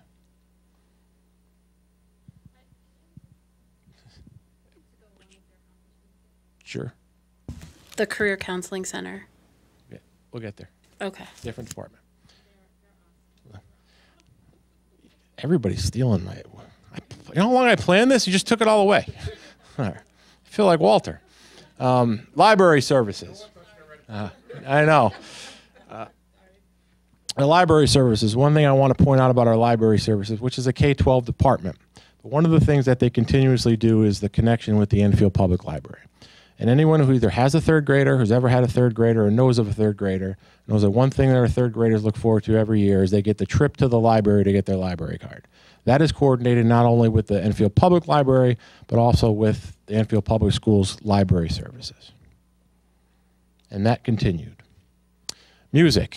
I could probably take the rest of your evening talking about music accomplishments, so I promised Dr. Goodnight I would just pick out the good stuff and talk and let the reputation of the music department do itself. Anyone who's been to a town event, whether it be a parade, a festival, any kind of town celebration, and you've heard instruments being played or students singing, in all likelihood, that's an Enfield Public Schools music student. There's performances throughout the community, throughout the state, including their growing number of achievements on the state and, in some cases, national level for competitions. Another accomplishment for the music department is last year they started a Tri-M chapter at Enfield High School, which is an International Music Honor Society. I wanted to make sure I got that in because I believe one of your board representatives is actually in that. I won't tell you who.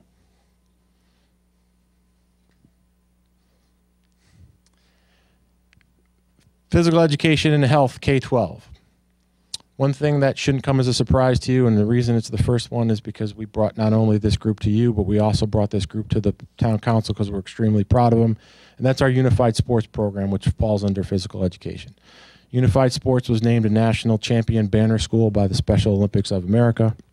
We're also very proud of our ETLA program, and they have a partnership with Springfield College where our Enfield students go up to Springfield College and participate in physical activities. Continuing with PE, somebody asked this question last year, so I wanted to make it a point. So why does PE looking for technology? I think the picture on the top will show you. We actually funded 5 iPads for the PE department, and it gave kids and teachers an opportunity to see real-time data on the things they were working on in their class. Wanted to make sure that we also highlighted the number of collaborative partnerships that our PE department is with things like the Network Against Domestic Abuse, Enfield Police Department, the Enfield Together Coalition, and the North Central Opioid Addiction Network. Reading department, and this is another K-12 department. One of the things our reading department was charged with, not just with the libraries, but increasing the quantity of the diverse books that we have. So they've utilized a variety of award-winning and professionally recommended book lists to make sure that our classroom libraries and the best they could, our building level libraries are stocked with appropriate materials for our kids and for our teachers. Special education. Special education, which covers pre-K to 12, exceeded the state target for the percentage of preschool children who were functioning within age expectations by the time they exited the program. That's a pretty big deal. The other big deal is 100% of our grade 12 students last year that received social work services graduated from Enfield High School. And it keeps going back to remembering why we're doing this, to get those kids to walk across that stage. Visual arts. I can list all the different events where you'll see kids' artworks displayed throughout town. I know we're talking about doing some different things this year, but our visual arts department is K-12. The visual arts department is participating in numerous community events. Most glowingly is our annual arts show, which is this year was held at Enfield High School, and you'll know it's on display over a weekend. It's in partner with the Women's I don't want to say the wrong one, the Women's Club of Enfield, who sponsors it. But if you get the opportunity in the spring to go through the art show, you'll be blown away about the level of talent that our kids have in this district, especially when it comes to the visual arts. And if you don't believe me, next time you're over in my office, look around, because Mr. Fahey finally brought some artwork into Andy and I's office to put on display just how talented our kids were. And as a side note, I saw Mr. Fahey in my office today that I didn't know he was there, taking something off the wall. And I asked, "Why are you there, Mr. Fahey? We're supposed to be downstairs in a meeting." And he said, "I need to take this piece of artwork down because it was nominated for a state level award and won, and is now going to be displayed down in Hartford." So this just reiterates the quality of work that our kids are doing. In addition to the quality of work they're doing, we had 11 students graduate last year and are enrolled in visual arts at the college level through our portfolio classes. We've also implemented new coursework at the new high school, including AP Art History. Athletics is another one that we can talk a lot about because there's so much and it's so vast, but athletics, people forget, is 6 to 12. We have competitive athletics at JFK as well. We can list the teams and all the accomplishments. We can also list the individuals and all the accomplishments, but I want to take particular notice to the picture that those of you may recognize what this is, but earlier in the fall, we actually had our first National Signing Day at Enfield High School, where we had 4 Enfield High seniors who had signed letters of intent to play Division I athletics at next year as their freshman year in college. I also want to highlight that not only was this an event that was created, that was supported by the athletic department and our athletic director, Mr. O'Connell, but if you notice the signs that the students are holding in their hands that actually say their names and the universities they're planning on attending, that was actually created by our graphic arts department. The picture doesn't do it justice. I thought they bought them. So when I walked through, I said, "Where did you get the signs out? They're pretty cool." And then Mr. Petrucci turned around and said, "I made them." So again, highlighting and integrating all of our departments into one. But the biggest thing I want to highlight about our athletic department is not the accomplishments that our kids have on the field or on the court. So many times that will get lost when we're talking about athletics, about whether a team wins or loses or a student has an individual accomplishment. What sometimes gets lost is the amount of community service that our athletic programs engage in. Our Enfield girls basketball team got a community service proclamation from the town of Enfield. On a weekly basis, I'm getting an update from a coach saying that one of our teams were volunteering at places like Enfield Loaves and Fishes, Enfield Girls Soccer Association, the Knights of Columbus, Special Olympics, and Thompsonville Little League. Anytime you drive around town, you're most likely going to see kids wearing some sort of Enfield High School athletic uniform, whether it's doing some sort of fundraising or doing some sort of community service project. To me, no matter how many accolades we may get for our performance on and off the court, this is the part that I'm most proud of. Our business department. We're getting there, Ms. LeBlanc. Speaking of you kids running around town wearing something that says Enfield High School on it, in all likelihood, they got it from the school store. The school store staff developed a business plan, and they actually earned the DECA School-Based Enterprise Gold Certification status. That's a long name for award, but the short answer is only one of 2 teams in Connecticut actually reached that level of status, and only one of 183 teams in the United States that did. We also had 9 marketing students that qualified for the International Career Development Conference in Anaheim, California. And the business department also works directly with us Nantucket Community College to increase enrollment in our College Connections program. What also falls under the business department is our career counselors, who, as I said earlier, have developed over 20 different career exploration visitation opportunities. They've had 5 guest speaker programs that come in for different panels. They began the Career Training Expo that was composed of over 20 representatives from various careers and training programs. And these 2 women are everywhere. And the next place they're probably going to be, our agenda is booked in January, but I mentioned to them in the summer that I need them to come in front of the board and say all the great things that they do, because no one can articulate it as well as them. And they've actually been asking me when they can come. So you will get more information on our career counseling program coming in the further months. Our English department. One thing that was really interesting over last school year was that the English department designed and staffed a high school writing center with trained student tutors that were available to assist through appointments and during the Eagle Block. So these are actually kids helping out other kids that were trained by teachers and staff members to help other kids during their free time during Eagle Hour in the area of writing. We also added new course offerings to the program of studies. We have Honors Advanced Placement Composition and the American Experience. And then we also achieved higher than the national average on both AP Literature and Composition, as well as AP Language and Composition exams. Family and Consumer Science. 89% of our early childhood education, career and technical education concentrators exceeded the goal score on the CTE assessment. Our advanced culinary arts students catered various events throughout the school year. So if you happened to be at convocation this year and there was a breakfast before the convocation started, you would have noticed that the food that was prepared was not bought from an outside agency. That was prepared by Enfield High School students. And one of the coolest things was finally getting them uniforms like every other athletic or competitive team that has the Enfield High logo on it, and having all the kids come down in front of the entire faculty and staff of the Enfield Public Schools with their uniform. Those kids were more proud to have a uniform than a lot of athletic teams are. Mathematics. We actually had 2 high school students last year receive the RTI Computing Medal Award. Both students will receive a scholarship valued at $28,000 apiece to attend RTI.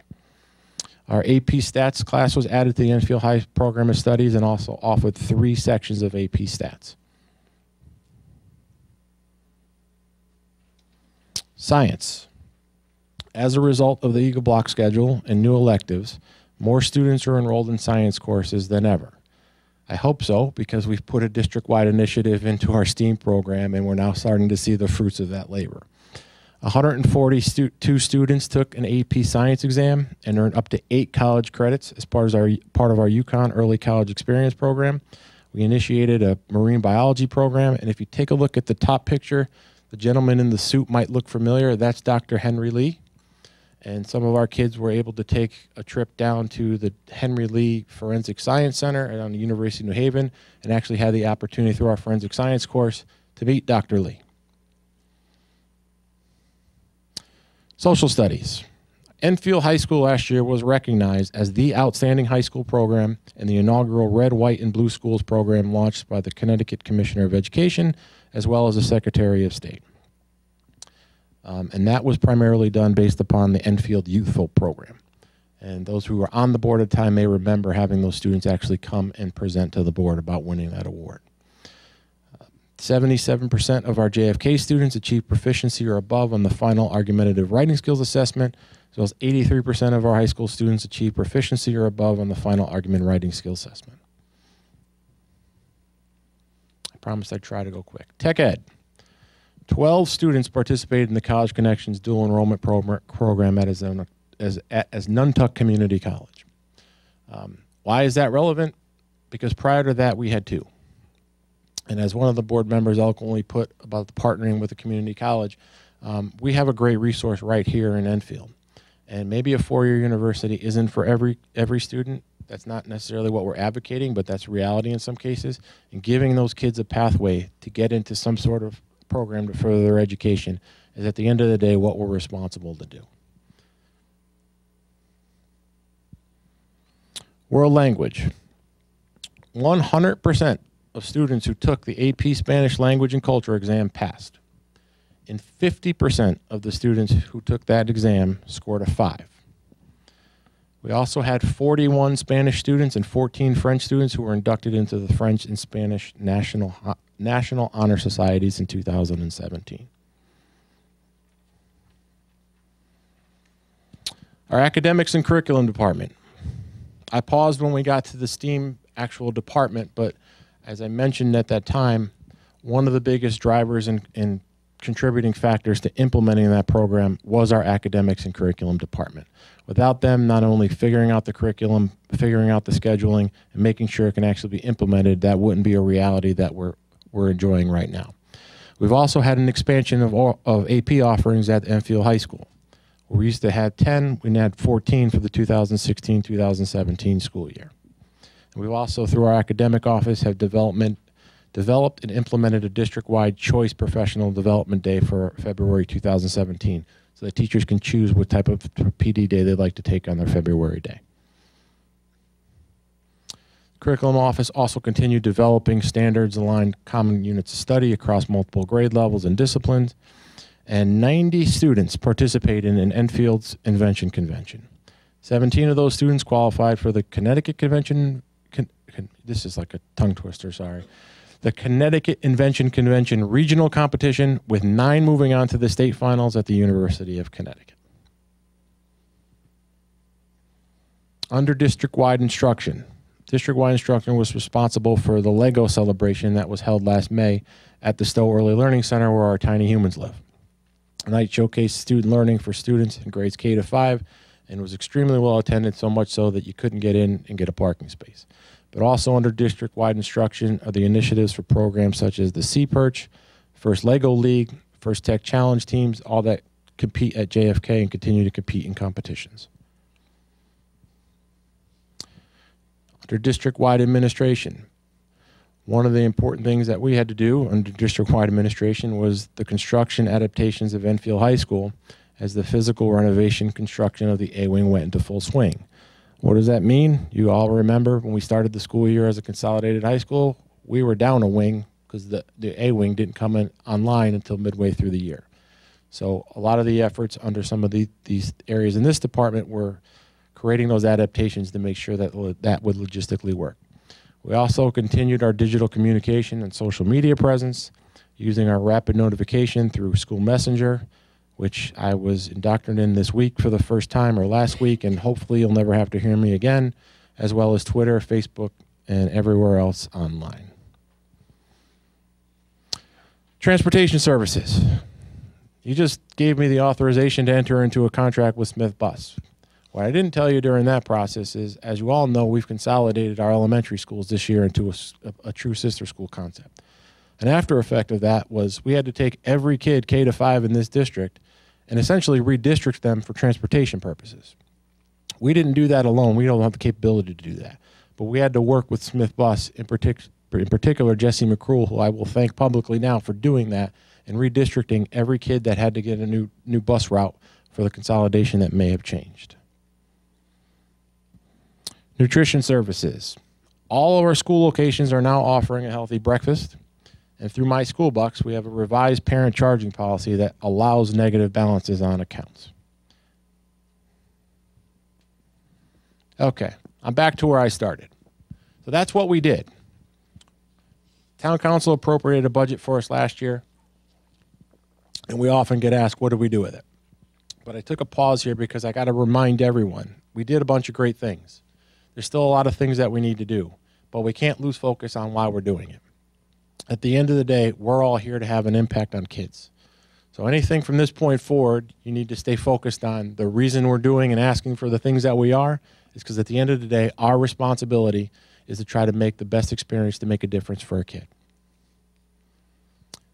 You've seen this before. This is the district Y card.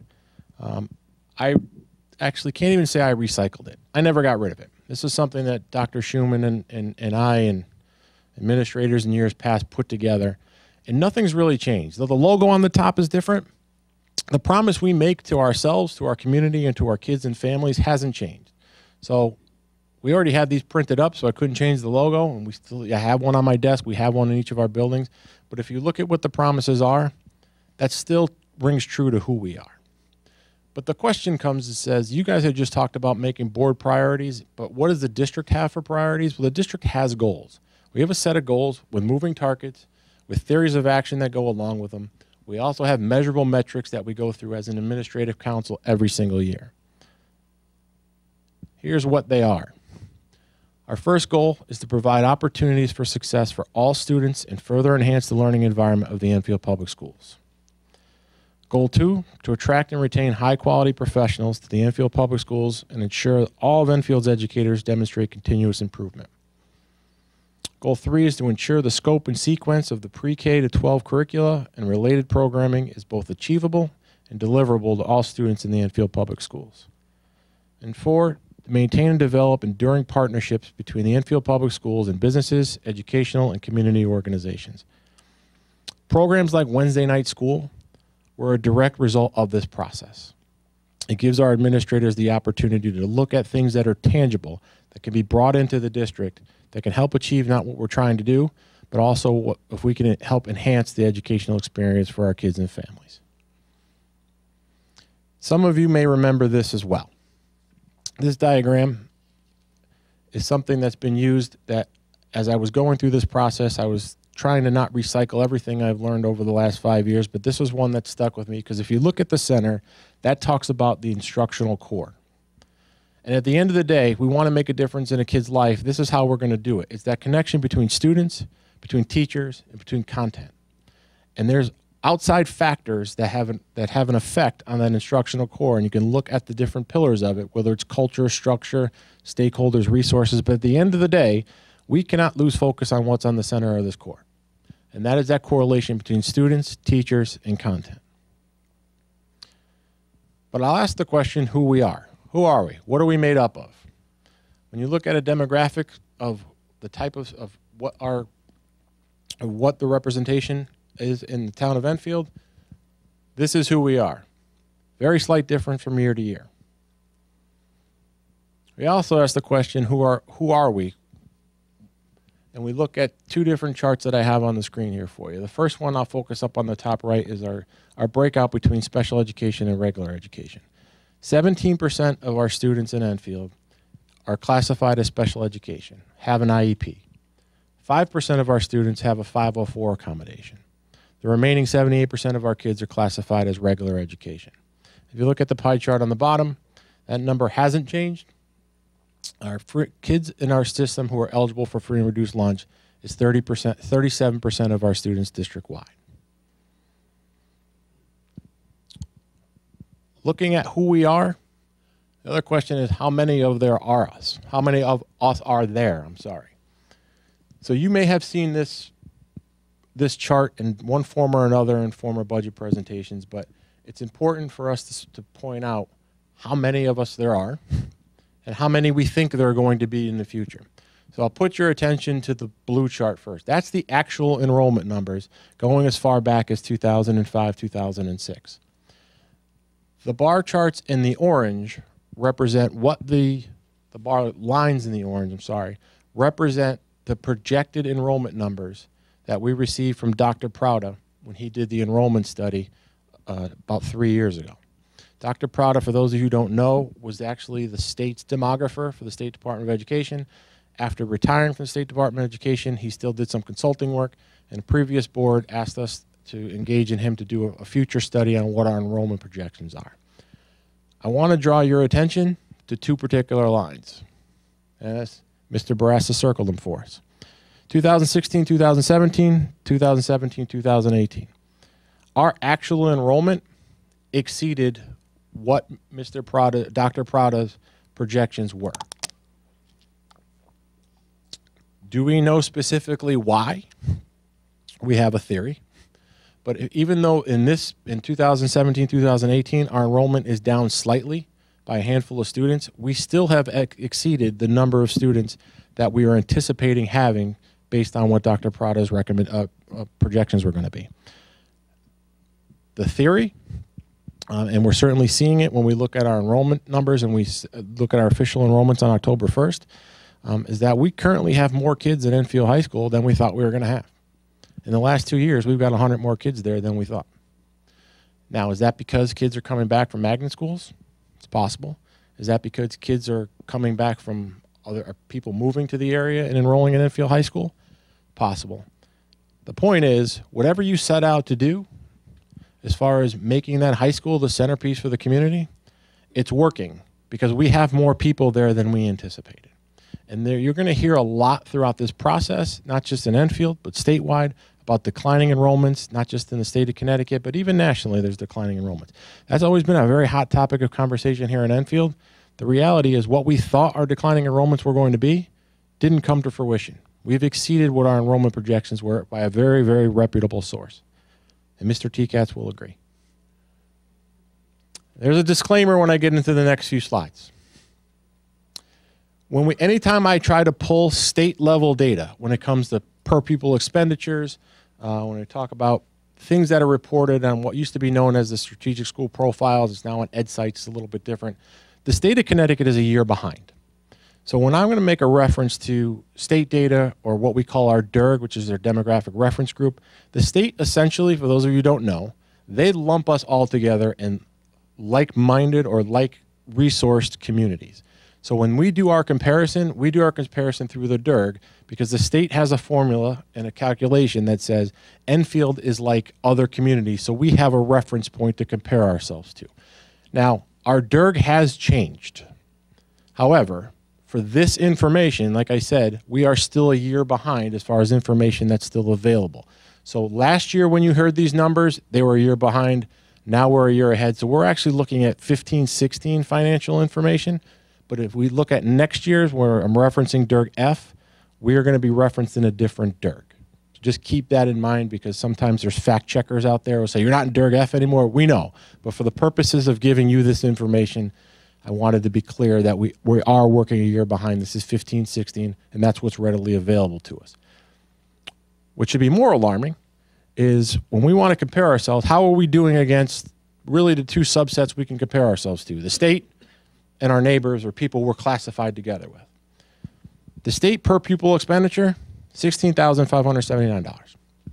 Our DERG, as the state determines, our neighbors that have the most similarities to Enfield, is spending more than that, $16,671 per student. We're spending $14,338 per student as of 2015-2016. What does that tell us? That tells us that just like less than the state and like the people we're supposed to be compared to, we're spending over $2,000 less per child to educate a student here in the Enfield Public Schools. You've seen this before. This is a chart that you were given last year by Dr. Schumann that shows where we stood in our DERG. And one thing that stood out is we were fourth from the bottom for per pupil expenditures. And we only beat Sterling, Sprague, and Wolcott. I don't know what happened in Sterling, but they beat us. And I'm not saying that in a negative way, but when people say we spend too much money in Enfield per kid, for the people we're told by the state of Connecticut on who we need to compare ourselves to, we are third from the bottom in spending. Unfortunately, I told you we're going to change DERGs, and some of you on the curriculum committee have already seen academic performance measured against our DERG, which is the new DERG, which actually has more alliance districts in it. So next year at this time, I want you all to remember, because you'll still be on the board, that we're probably going to be at the bottom because with alliance districts comes state guaranteed funding. So that picture's only going to become worse. Our funding stream. Where do we get our money from? There's a couple of misnomers that we have. It's almost like a friendly reminder every year that we have to tell people how we pay our bills. The town council generously gives us $69,689,185. That's our appropriated budget that we got from the town council last year. What people don't often know is that that's not exactly everything we need in order to run the school system. We get about $4.7 million in the current fiscal year in grants. Now that's grants funded from the federal government, from the state government, from private grants. A lot of the programs that we run where we tell you it's cost neutral because we have grants that can offset that, but that's an additional $4.7 million that we need to run the district. So in actuality, when people say the district costs $70 million, it's not true. It costs $74.4 million to run the district as we run it today.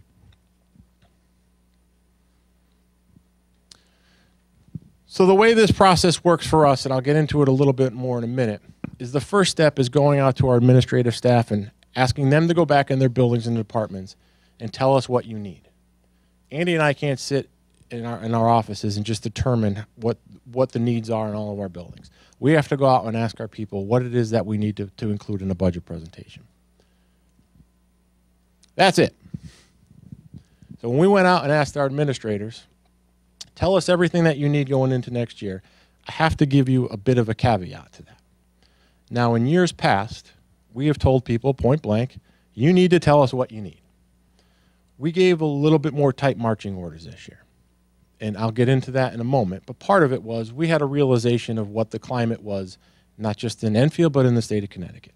So we gave the marching orders to our administrators that said, look, tell us what you need, not what you wish for. And to put that in comparison,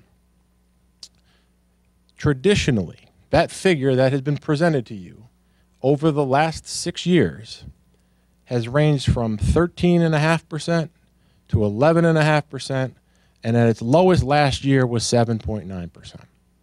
So I have to give credit to our administrative staff who recognized this wasn't just a chance for us to come up with a wish list. This was just telling legitimately what we believe that we need. So they listened to their marching order, and they came back with a lower number than we've ever seen. It's still probably a higher number than most people in the community think we can afford at this point in time. Now, in normal years, I probably would get to that slide with that number being where it is, turn the microphone off, and say goodnight. However, things are a little bit different. When we look at our spending projections, of that 4.91% that the administrator said that we needed, of that $73 million amount, $70.9 million of that are what we call our roll-up costs or our fixed costs. That's just everything we currently have, moving it on next year without adding anything new. In addition to that, there was another $2.1 million in requests that were stated that this is what we need to continue to move the district in the direction that we're going. That's where we came up with the 4.91%. Like I said, in a normal year, from a superintendent's request, I probably would just call it a night and say goodbye. Okay, have at it now. This is up to you. We knew times are a little bit different. We needed to continue to work. But some of the initiatives that they requested: 3 additional FTEs for academic coaches. Now, it looks worse than it is. Right now, we have a 0.5 academic coach in all 6 of our elementary schools. The request was that every building get a full-time person. The reality of it is 3 half FTEs, or 6.5 FTEs is 3 positions. So it looks like 3 new positions. It's really just making those 0.5 people. Right now, they're split, making those 0.5 people full-time. 1 additional transitional guidance counselor to help with kids, as I mentioned earlier, under the guidance department, is helping the kids with the transition amongst the different grades. 3 additional FTEs for special education. 2 FTEs in computer science. Now, I will give a caveat to this request. It wasn't necessarily, this was asked for at the elementary level, and part of it was to balance out the 45-minute prep coverage that we were required to put into the schedule. And there was the request to make it more universal was 2 more additional FTEs would be needed to do it. And the request was to put it in computer science because putting in art, music, or PE would be a little bit more difficult. So this was the area we had more flexibility for. And because, like I said, during the computer science portion of this was the first year that we implemented computer science to K1, we thought it was beneficial to add those positions there. They didn't ask for this, I did. And I did because every 2 weeks since August, I sit in that chair and inevitably one of you will ask a question, what's going on with Power School? And every 2 weeks I try to answer the best I can, but I always would put a caveat at the end of my response. That moving to Power School was mandatory. Power School purchased eSchool, which was our former student database. We knew that getting in early was most beneficial for the district. What we also knew was we couldn't afford to bring a consultant to do the implementation for us. So we dumped it on 3 people. We dumped it on Dr. Kerry Wiley, we dumped it on Fred Lesiak, and we dumped it on Guy Barassa. So those 3 people essentially sacrificed their summers. One of them, I know, canceled a vacation because they were worried about the implementation of Power School, and basically have done, I can't say nothing, but they've done above and beyond what their jobs are to try to implement Power School so we didn't have to hire somebody from the outside to do it. After watching them, and since I have an obligation to tell you what we need as a district, I felt it was compelling. It was a compelling enough argument from what I've seen to add that to the list of something I like to have in the Enfield Public Schools. Traditionally, we talk about technology requests and hardware requests that each building has, and we used to bring them down by building and department. For the sake of time and that there is some consistency, I've actually just lumped them together. So you can see what the high school asked for, what the middle school asked for, what our primary schools asked for, intermediate schools asked for, other departments combined. You can see there's a big need for iPads because they're so mobile. But those are the requests that came in. We also asked for a social worker. going to talk in a second about another class, but right now, one of the things that we've noticed, and you're all very much aware of, is the increasing need at our younger levels for kids that are coming to school with severe behavioral and emotional issues. That has a taxing toll on some of our staff because we don't have a designated social worker at every level or in every building. Right now, they're split. Right now, they're traveling. And one of the recommendations that came to us that I supported was, at least to this far, including an additional social worker, particularly for the elementary level. This is not a new request. 3 FTEs, transition teachers. You guys were all on the board when we did this because this was basically less than a month ago when we put this program into place. It's also not a new initiative, but because it didn't exist, I felt compelled to put it in here. For those of you who don't know, and for those of you at home that are watching this and want to know what the heck I'm talking about, we knew for quite some time that the amount of behavioral issues that our youngest kids were coming into school with were unlike things that any of us have seen in quite some time. We've had veteran teachers and administrators come to us saying, we haven't seen the volume of behavioral interruptions, behavioral and emotional needs that kids are coming at such a young age that there has to be something that we have to explore even further. We started having conversations years ago with colleagues saying, is this just Enfield? Is this something that's just happening with us? And the reality was no. This is happening statewide. It's happening nationally. I played you all a video from Representative Courtney who talked about this on the floor of the House Senate, on the floor of the United States House of Representatives. We're not alone. Our original intention, because some of the ideas we were toying around internally, was recognizing that a lot of these kids that are coming in with some transition issues, one of the things we recognized were that some of these kids just didn't have self-regulation skills ready to sit in a classroom for 6.5 hours a day. I was here for the years we begged and finally got full-day kindergarten. So I am not by any means advocating that full-day kindergarten is not a good idea. But I'd be foolish not to recognize that some kids just aren't ready. Some kids aren't ready to sit in a classroom for 6.5 hours a day. So how do we address that? For those kids that don't necessarily need a special program indefinitely, but they just need that pull-out to get them back on track with the hope of transitioning back into your regular ed classroom. So the idea came to us, but we knew we had things going against us. One of the things that was going against us was the year had already started. It wasn't an opportune time to try to implement something new. So our intention all along was, like today, this was going to be a new initiative we were going to propose for next year. What changed was the volume got even greater than we had originally anticipated. So I had an obligation, and I'm grateful that we had the board support to do this, but what we had to do internally was essentially mix current resources, reallocate current resources, and try to open up the opportunity for each of our K-2 schools to have a transitional classroom that is specifically designed for these kids who come into whether it be kindergarten, first grade, who are having those issues with regulating themselves in order to partake in their regular ed classroom. It's not a special ed program. It's not a program that's designed to replace, and it's not a fix and end all. What we're finding by some of our best and brightest people is if we just structure these kids' days differently, this is not an indefinite place they're going to be. They can get back into their regular classroom at some point. That's the goal. That's the hope. But right now, with the amount of resources we have, we can't give the attention for these particular kids to get them in the place they need to be. So we did it. And on December 11th, we opened up 3 transition classes in our K-2 schools. And I'll talk about that more in a second. Kindergarten aides. You've all heard this before. Every year we ask for them. Those aren't new teachers. Those are additional adult supports in all of our kindergarten classrooms. Partly to address some of the concerns I just mentioned with some of the behaviors and the outbursts that kids might be having in kindergarten, but this is not new. Every year I've been here, I've known kindergarten aides have been on the block. We put them on there again. Theater and performing arts, and I'm going to correct myself as I go any further, this also includes drama and musical theater. So don't misinterpret when I keep calling it theater and performing arts. But every year, Dr. Goodnight always asks for adding some sort of drama or theater program. And for this year, we included it in the initiatives because that's what they had asked for. So that's what they asked for. This is how we got to it. This is the process we use to build the budget. And I just want to draw your attention to the first date. November 13, 2017 was when the administrators received all their budget preparation material, which ultimately became the budget book you have in front of you.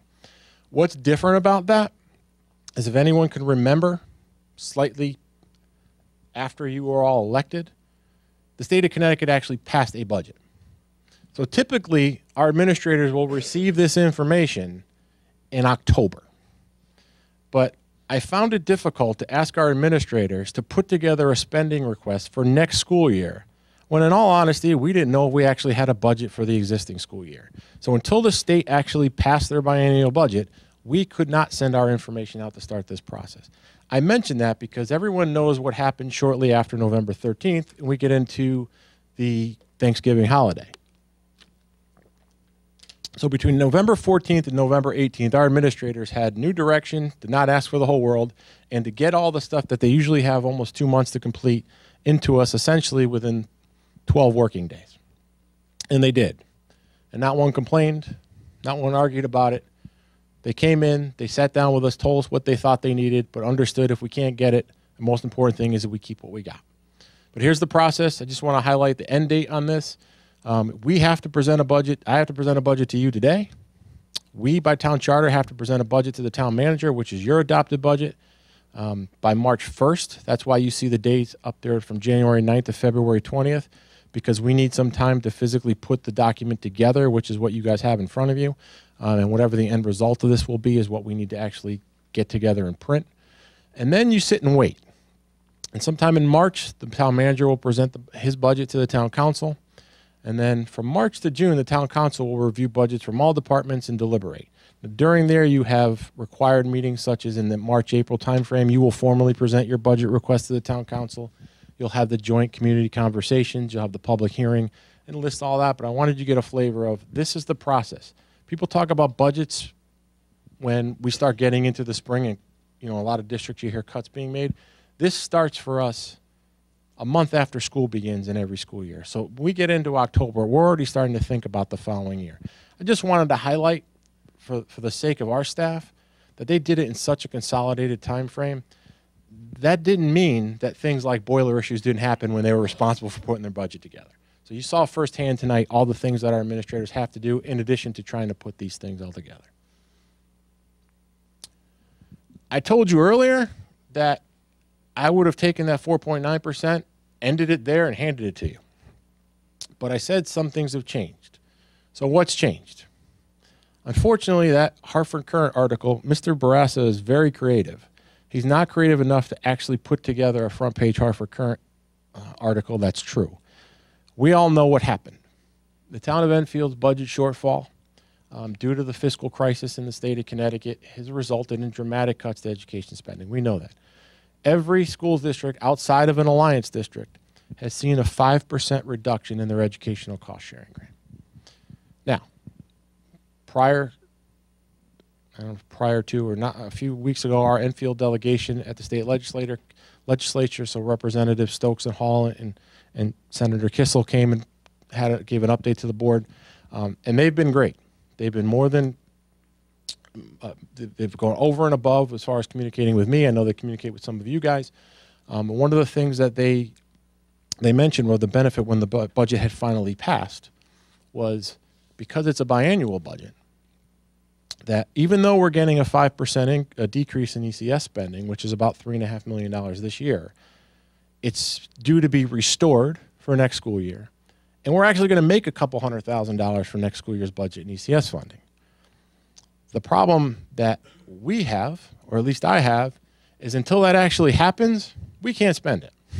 You can't tell me what I'm going to spend until the state actually cuts a check. So as much as we appreciate the lobbying efforts that are happening in Hartford on our behalf, unfortunately, the state budget, as you know, is based upon revenue projections. And I don't know how closely any of you pay attention to where the state falls in line when it comes to the revenue projections, but they haven't made one yet. Now, there is a false premise out that hit the news in the last day or so, that the state now has, I believe it was $900 million in revenue and overages in revenue.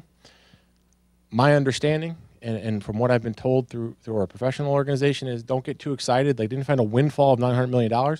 What that is a lot of people are prepaying their taxes because states like Connecticut got hurt by the new tax law because you can't deduct state and local property taxes. So people are sending their money into the state of Connecticut in advance to try to get away from some tax, the current tax advantages they have. So the state saw an influx of cash coming in now, but that's a mirage. Don't get used to it. I tell you all that not to be the pessimist in the room, but in a perfect world, I know my job is to tell you what we need.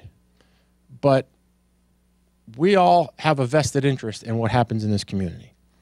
And I don't think it would be the responsible thing for any of us to do is to just put forth a budget that says, I know we're $3.5 million short this year, and I know that the town is doing everything they can to make up that $3.5 million shortfall. And I've talked to everybody in town who knows that the town's trying to find $3.5 million. But I don't really care. I'm still going to go ahead and ask for an extra $5 million because that's what I think say we need. It's a very delicate balance that we tried to find it as administration as to what we were going to present you with. So there's a few initiatives that are going to move forward in the request that I'm going to put forth to you. I gave you a little background on what the transition teachers are. One of the questions that came to me recently was, is it working? I don't have any tangible data in my hand to tell you if the program is working yet because it didn't start until December 11th. And between December 11th, we've had 2 snow days and a winter recess. But I can give you a little bit of an insight as to whether or not I believe the program is working. From September until November, I had gotten an increased number of volume of calls from some of you, some of your constituents, other parents that were witnessing some of these behaviors through kids in our schools and either going on social media, calling us, emailing you as board members saying, what are you going to do about it? I'm going to ask you, how many calls have you gotten since December 11th? Because I've gotten none, particularly when it comes to our K-2 levels.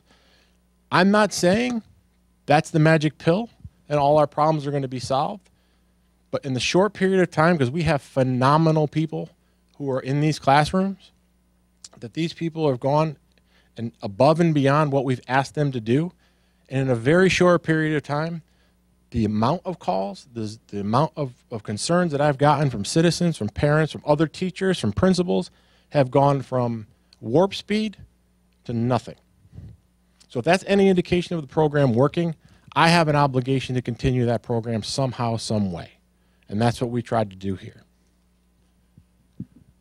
Going back to the theater and the performing arts, otherwise known as drama and musical theater and drama.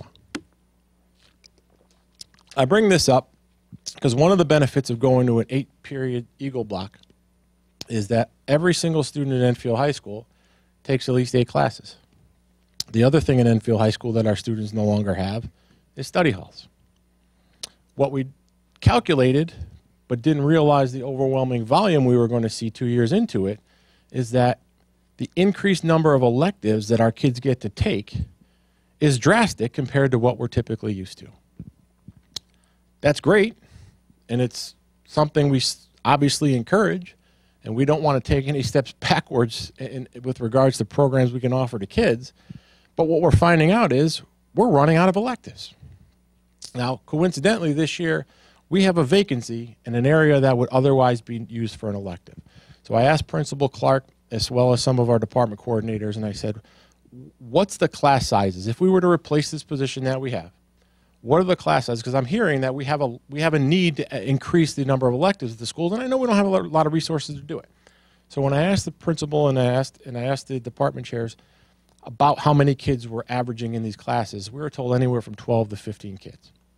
And I said, is there a better way to utilize the position we already have without adding something new and get more kids into these programs? Help the schedule out a little bit by putting more kids into these classes. And one of the things that dawned on us was space, because you don't want to put 30 kids in a regular classroom because you can't. But then we realized the biggest space we have in the building, the most state-of-the-art, the nicest space in that entire high school, as far as my opinion goes, is a room that's not being used all day long. That's our auditorium. You've all been there. We don't have classes. We have school-wide events that are going in there. We don't have classes in the auditorium. We have the perfect opportunity to create a theater program or performing arts program where we have kids right now that we do send out to other districts for a magnet for theater and for performing arts. Why? We have the resources in town. We have the facility. If it's a matter of switching things up and reprioritizing that elective schedule, why would we not offer that?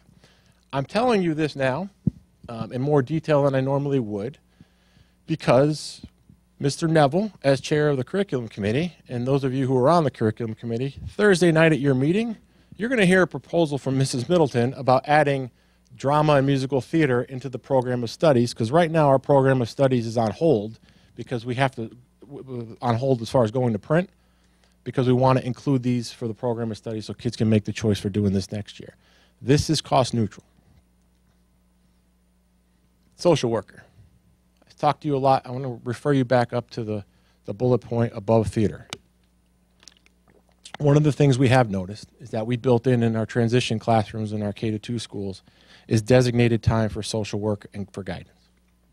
It has put a strain on the existing staff that we're using for social work because we didn't add people, we're just adding more to their plate. So the social work request that came in through our special ed request, I've honored that and included it in this year's budget, in my budget request, because I think it's a necessity for kids at that level to add more social working services. I've also done it by not adding in additional areas, but by reutilizing other resources to help pay for it. Anything you see here on a new initiative doesn't cost new money. You're also going to wonder what the heck this is.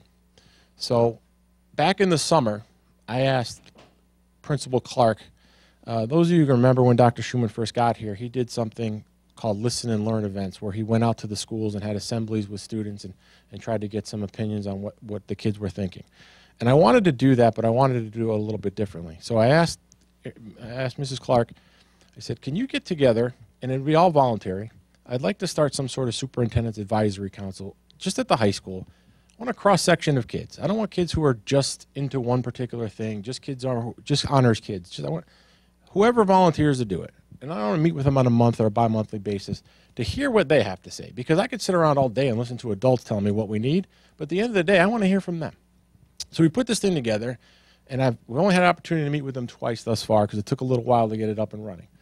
But their requests of things they'd like to see different have been pretty consistent the 2 times that I've met with them, and they're not what I thought. You know the expression kids say the darndest things? I thought for sure the minute I walked in that room, I was going to hear nothing but complaints about lunch. I thought I was going to hear nothing but complaints about the day starts too early. One of the things they didn't complain but asked the question, and was a legitimate question to me, was, why don't we do our morning announcements on a news program like most high schools in the state of Connecticut do? And then I got to thinking, we talked about building a TV studio over there. What am I missing? Then it dawned on me, through the construction process, things had to be cut back and scaled back. So I thought, well, let me look into it. And I told the kids, yeah, it's a good idea. Let me see what I can do. And I talked to Mrs. Clark afterward. And one of the other things that they constantly bring up during these meetings, which are very productive, is are we utilizing our collaborative spaces in the new Fermi STEAM wing as beneficial as we can? So there's those collab spaces that are already built in where kids can go during Eagle Hour, teachers can sign out.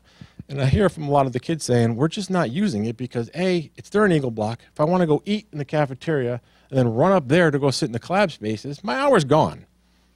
And then there's too many rules. You can't eat in there, you can't sit. So we don't use it as often as we like. So after this meeting, I walked with Aaron and I said, take me, I want to see the collab space again because it's been a while since I've been down there. And as I was walking, by sheer coincidence, who was walking down the hallway with me was John Daig, who some of you know is one of our STEAM coordinators. We also call him MacGyver. So if I told him I wanted to build something and gave him nothing but duct tape and mayonnaise, he'd have it built in 15 minutes. So I said, John, what happened to the TV studio? And his eyes lit up. I know we didn't make it, but I said, well, talk to me about these collab spaces. So I said, tell you what, John, if I told you to build a TV studio, what do you need? Expecting something that there's no way on earth we'd ever be able to afford. Little did I know that Mr. Daig had the foresight back when we were discussing adding a TV studio to the building, that Mr. Daig wrote into the Perkins grant several years ago all the equipment for a television studio. We already own it. So essentially what he told me was, Chris, I need a wall and a half to close off one of the back ends of the collab spaces and maybe some tripods. But now that you mentioned it, we've got a lot of kids funneling through our tech ed program at the middle school that are taking Unified Arts 2, that are becoming overcrowded. And we coincidentally have a tech ed teacher who's been hounding me about, we really need to do something with video production, and I can build it in the schedule. I don't need anything. We already have the cameras. We already have the mixing board. We already have the televisions that we can put throughout the building. It's just a matter of a half a wall and a door. So because of that, and because of hearing, A, that the kids told me they wanted it, and B, that Daig already figured it out 3 years ago, I've included that at the expense of the materials and the labor to put up a wall and a half. So that's included in my budget as well. A side note I found out today, rumor has it that I was going to present, because Mr. Daig was asking some information at Enfield High School about a video production course, and the kids got wind of it, and the kids sent him a thank you video saying, thank you for finally putting together some sort of video production course. One of the other things we talked about as far as this course, and you're also going to hear this at curriculum as well, so I know that you guys don't like to be surprised on Thursday night, was giving some cross-reference to using this course to also produce other things in other departments, such as sporting events, such as music and band and hopefully theater productions. So it's going to be departmentally across the board, not just using it for a video production course. The first thing these kids told me when I walked in that room is, why don't we have AP Civics courses for grade 10? That is not what I expected to hear from these kids when I walked in the room. But I went back and I talked to our humanities coordinator and our social studies coordinator, and I said, why don't we have this? And Mr. Sine, who's in the picture, said, I'll figure it out. So you're also going to hear about that we're going to add AP Civics courses for grade 10. I'm telling you all this because two of the members of the Superintendent's Advisory Council are sitting at the table with you today, and I want you to be able to tell your friends and your colleagues that I am listening to what you're saying, and I made it a priority to put your request into my budget request. That's all the initiatives I'm moving forward. My spending request is pretty simple. I told you earlier what the roll-up costs were. Those haven't changed. It's still $70.9 million. Our new initiatives, that was $2.1 million, I took out. My request to you is going to be $70,977,330, or 1.85%. In a perfect world, I would have given you the 4.9. However, everything that I told you about the status of what the conditions of the state are, the predicament that the town of Enfield is in, my priority became trying to get you guys a budget that was as responsible as possible, but it maintained the level of service that we're providing for kids and families. If I were to get anything less than that, I cannot promise that we could still offer the same services that we provide currently for kids and families. Why 1.85? Some people can do math and realize our contracts are going up higher than that. Well, there's a reason for that. I want to start at the top. Every employee in the Enfield Public Schools voluntarily took a wage freeze in this fiscal year. Okay, why is that relevant? We're talking about next year's budget. What people miss is that when you have to give large numbers of employees 85% of your budget, which goes to salaries, any kind of increase, it compounds. So had we not gotten the voluntary wage increase for this current school year, I'd be asking for more money because that wage increase for next year would be on a higher starting number. And sometimes that gets lost. Every employee in the Enfield Public Schools stepped up. Last year when we saw that troubling times were coming, that's when we approached them. And every single employee group came to us and said, yep, we'll do it, including a historic vote by our Teachers Association, which has never voted for a contract that didn't go through arbitration in my lifetime. Everybody voluntarily said, we want to help up and do our share. Because of that, the increases that are anticipated for next year aren't as high because we're starting at a lower number. Our insurance committee, I want to make sure I give the appropriate accommodations to those of you who have been on it in the past and those who are going to serve on it going forward. Those of you who can remember, about 2 years ago, we had what was classified as a mini crisis when it came to our health insurance fund.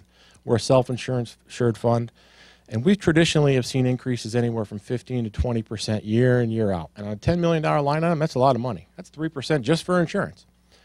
And about a year and a half, 2 years ago, the board and town council got together and said, okay, how can we make sure we don't get in this predicament ever again? And they gave the committee, as well as us and our consultant, the autonomy to figure it out. And because we had their support and their knowledge, because the elected officials on the council and on the board that serve on the committee are also professionals in this area, we have been able to put in cost measure controls to try to bring some of those costs down. As of right now, our health insurance cost for next school year is minus 1.25%. Now, I have to remind you, that's a starting number. In years past, we were given a number knowing that eventually it can come down. That's a not to exceed number. That's still the same case here. Our insurance consultant, who was Milliman, has done a phenomenal job with us since they've come back. They were our insurance consultant. They left for a little while. That mess happened. We were able to get them back. And I credit Steve May and Lisa Daly from Milliman for a lot of this.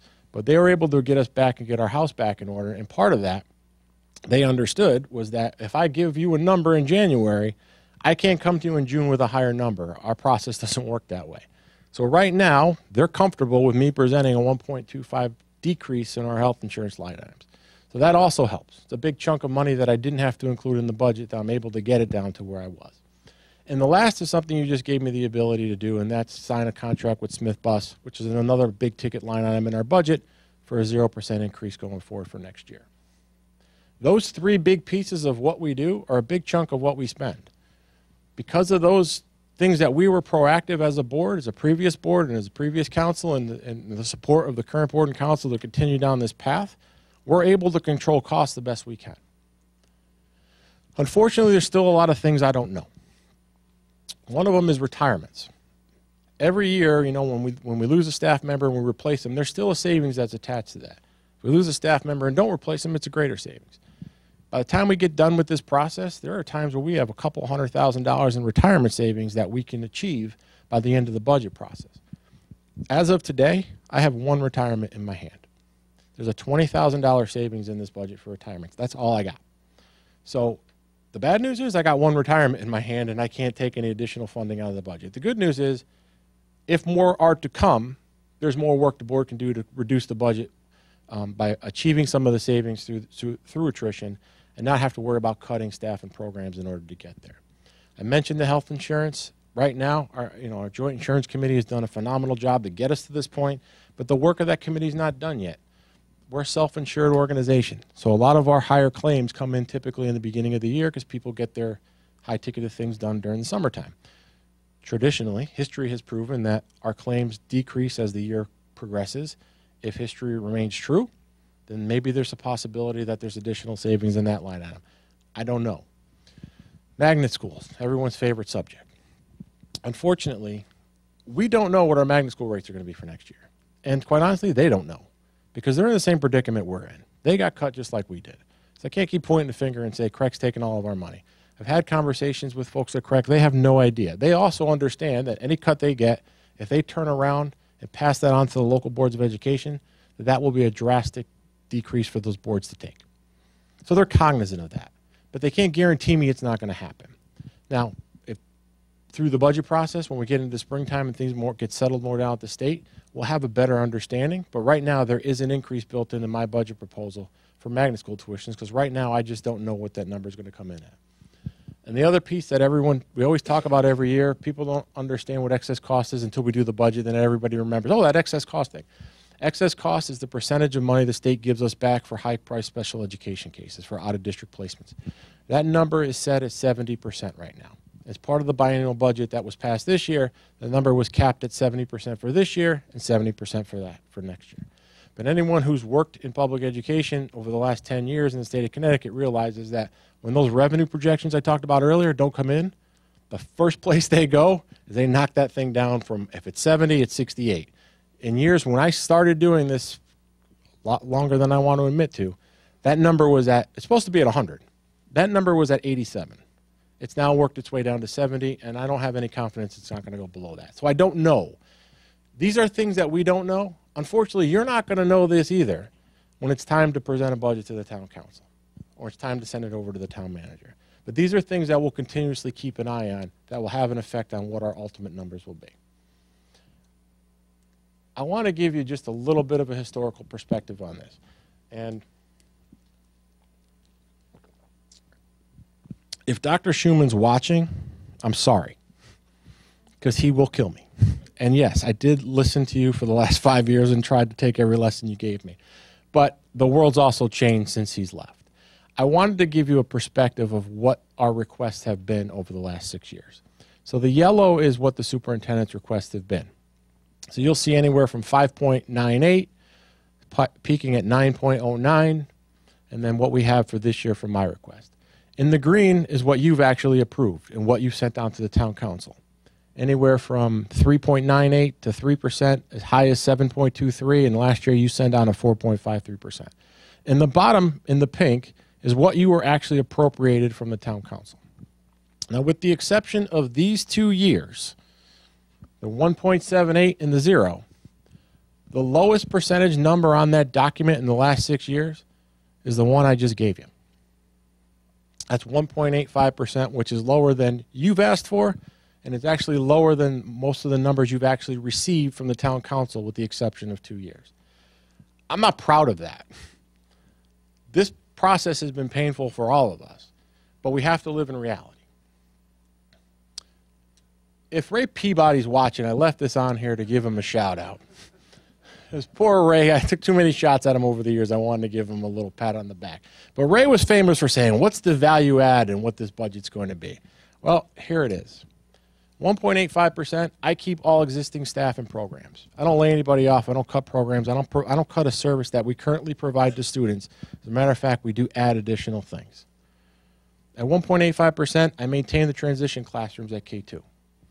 I continue with our PBIS program, including our PBIS coaches. We don't lose them. And we enhance our social and emotional supports for students through an additional social worker. Been enhanced learning opportunities at all levels. I spent a lot of time talking about our pre-K to 12 STEAM program. I'm not in a position to lose it, and I'm not going to advocate to lose it. This budget keeps the program. It also continues and adds new programs such as theater and video, like I discussed earlier, additionally adding more honors classes at Enfield High School. Also allows, as you know, JFK just went through an accreditation process. Enfield High School is in the middle of it right now.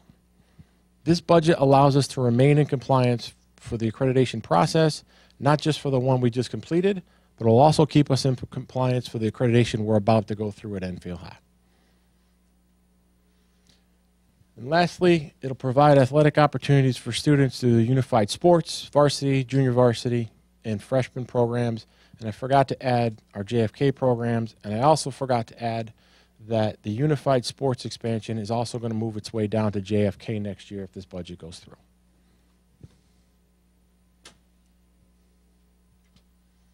So I'm going to end where I started and jumped in the middle.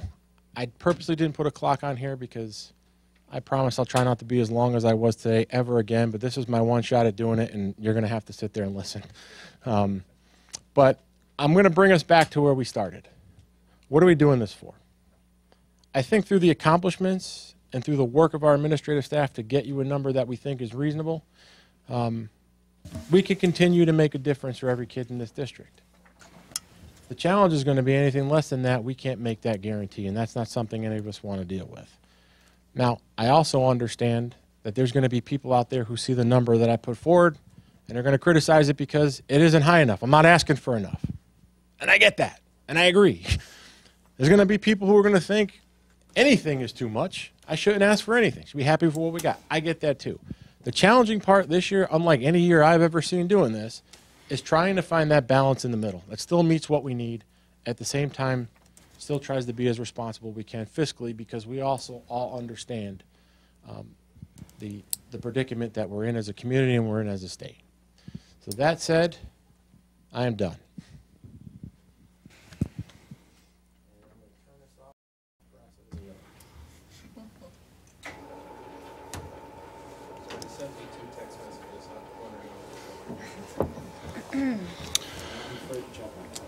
Thank you, Mr. Drezick. So we have some reading to do, and we will convene any questions or anything at a future date, or if anybody has any questions now or comments. Okay, I see none.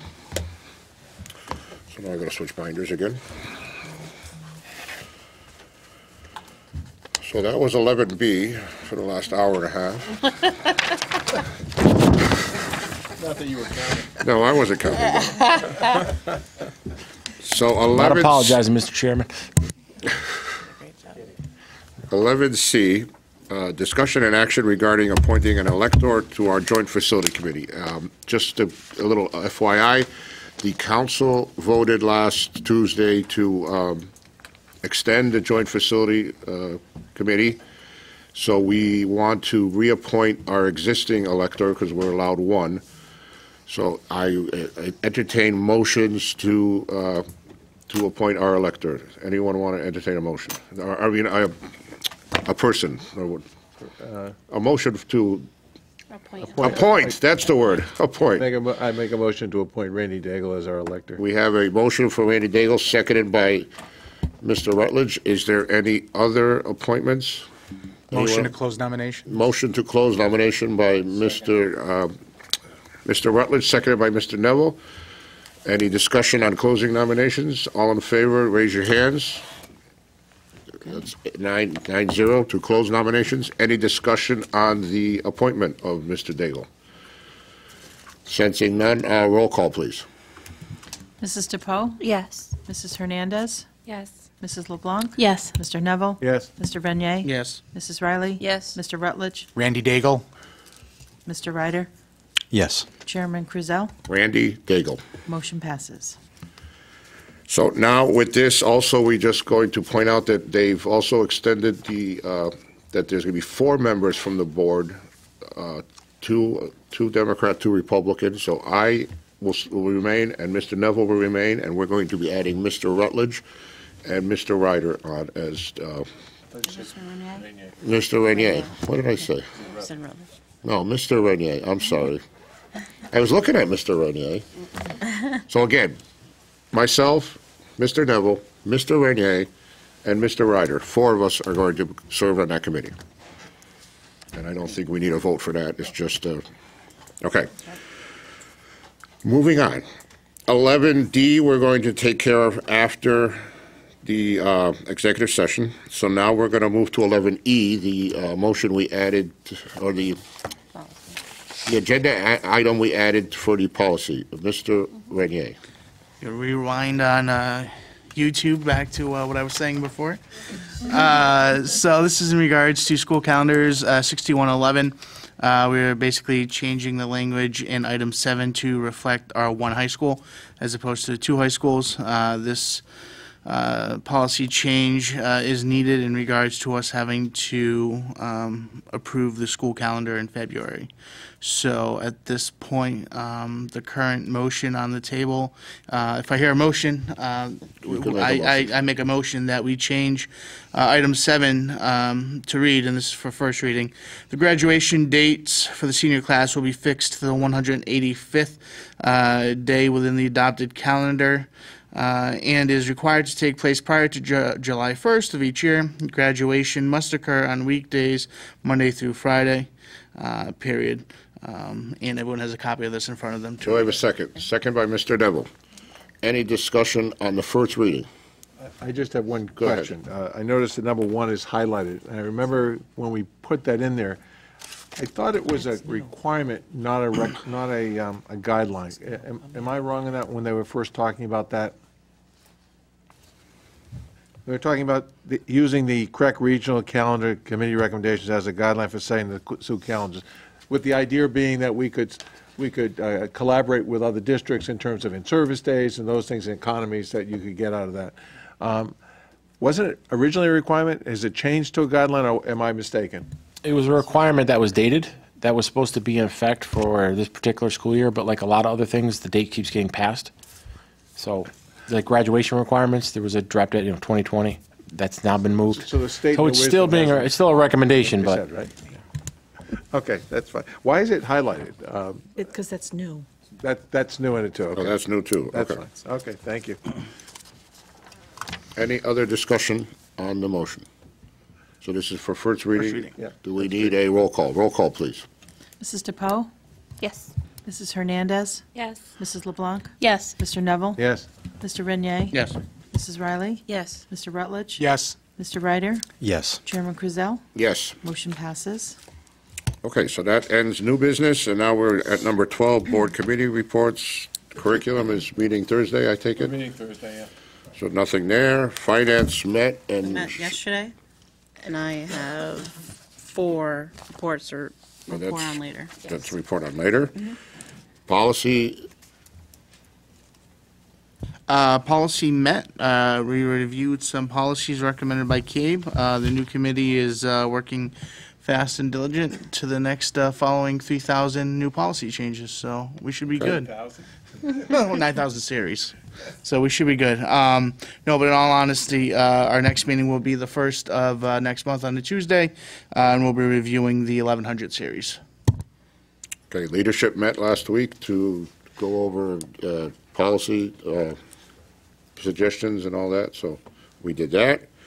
Joint Facilities hasn't met, but I reach out to our mayor and deputy mayor and whoever else so we could get a meeting going. So if you're watching, get a meeting going. The high school building committee is meeting this Thursday. They had a little hiatus from December's meeting, got canceled, so. And then any other committees, I don't believe there's any. Yeah, just Ty's going to be coming to visit with us on the 23rd. Yes.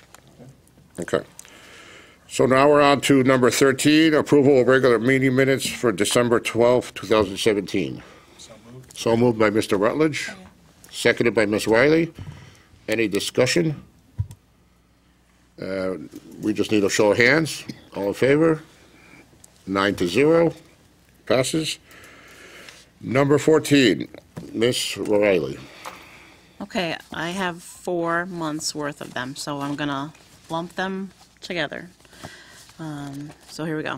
So the Finance Committee met on December 19th, 2017, and January 8th of 2018 to review financial statements for the month of September, October, November, and December, year-to-date, and to examine various documents related to finances.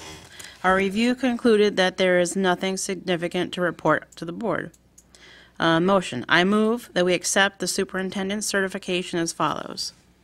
I hereby certify that in the month of September, total expenditures amount to $7,330,719.34, broken down between payroll totaling $5,682,784.78, and other accounts totaling $1,647,934.56. I hereby certify that in the month of October, total expenditures amount to $5,543,973.59, broken down between payroll totaling $3,965,650.52, and other accounts totaling $1,578,323.07. I hereby certify that in the month of November, total expenditures amount to $5,442,233.97, broken down between payroll totaling $3,949,550.12, and other accounts totaling $1,492,683.85. And I certify that in the month of December, total expenditures amount to $6,712,292.71, broken down between payroll totaling $3,908,149.39, and other accounts totaling $2,804,000 $143.32. All payments have been made in accordance with the approved budget and are properly accounted for within the books of accounts. Copies of approval for check invoices are properly documented. Moved by Ms. Riley, seconded by Mr. Rutledge. Any discussion? Do we need a roll call? Show of hands. All in favor? We have 8 members present, so 8-0. So, any line transfers? There are no line item transfers. No line item transfers. Okay, so we're number 15. Any correspondence or communications? None. None. So do we have a motion to go into executive session? We do need an executive session, yes? Do I have a motion to go to executive session? So moved by Ms. Riley, seconded by Ms. DePaul. Any discussion? We are in executive session. We will not be returning to the public. We're returning, but not returning to the cameras. So good night, all.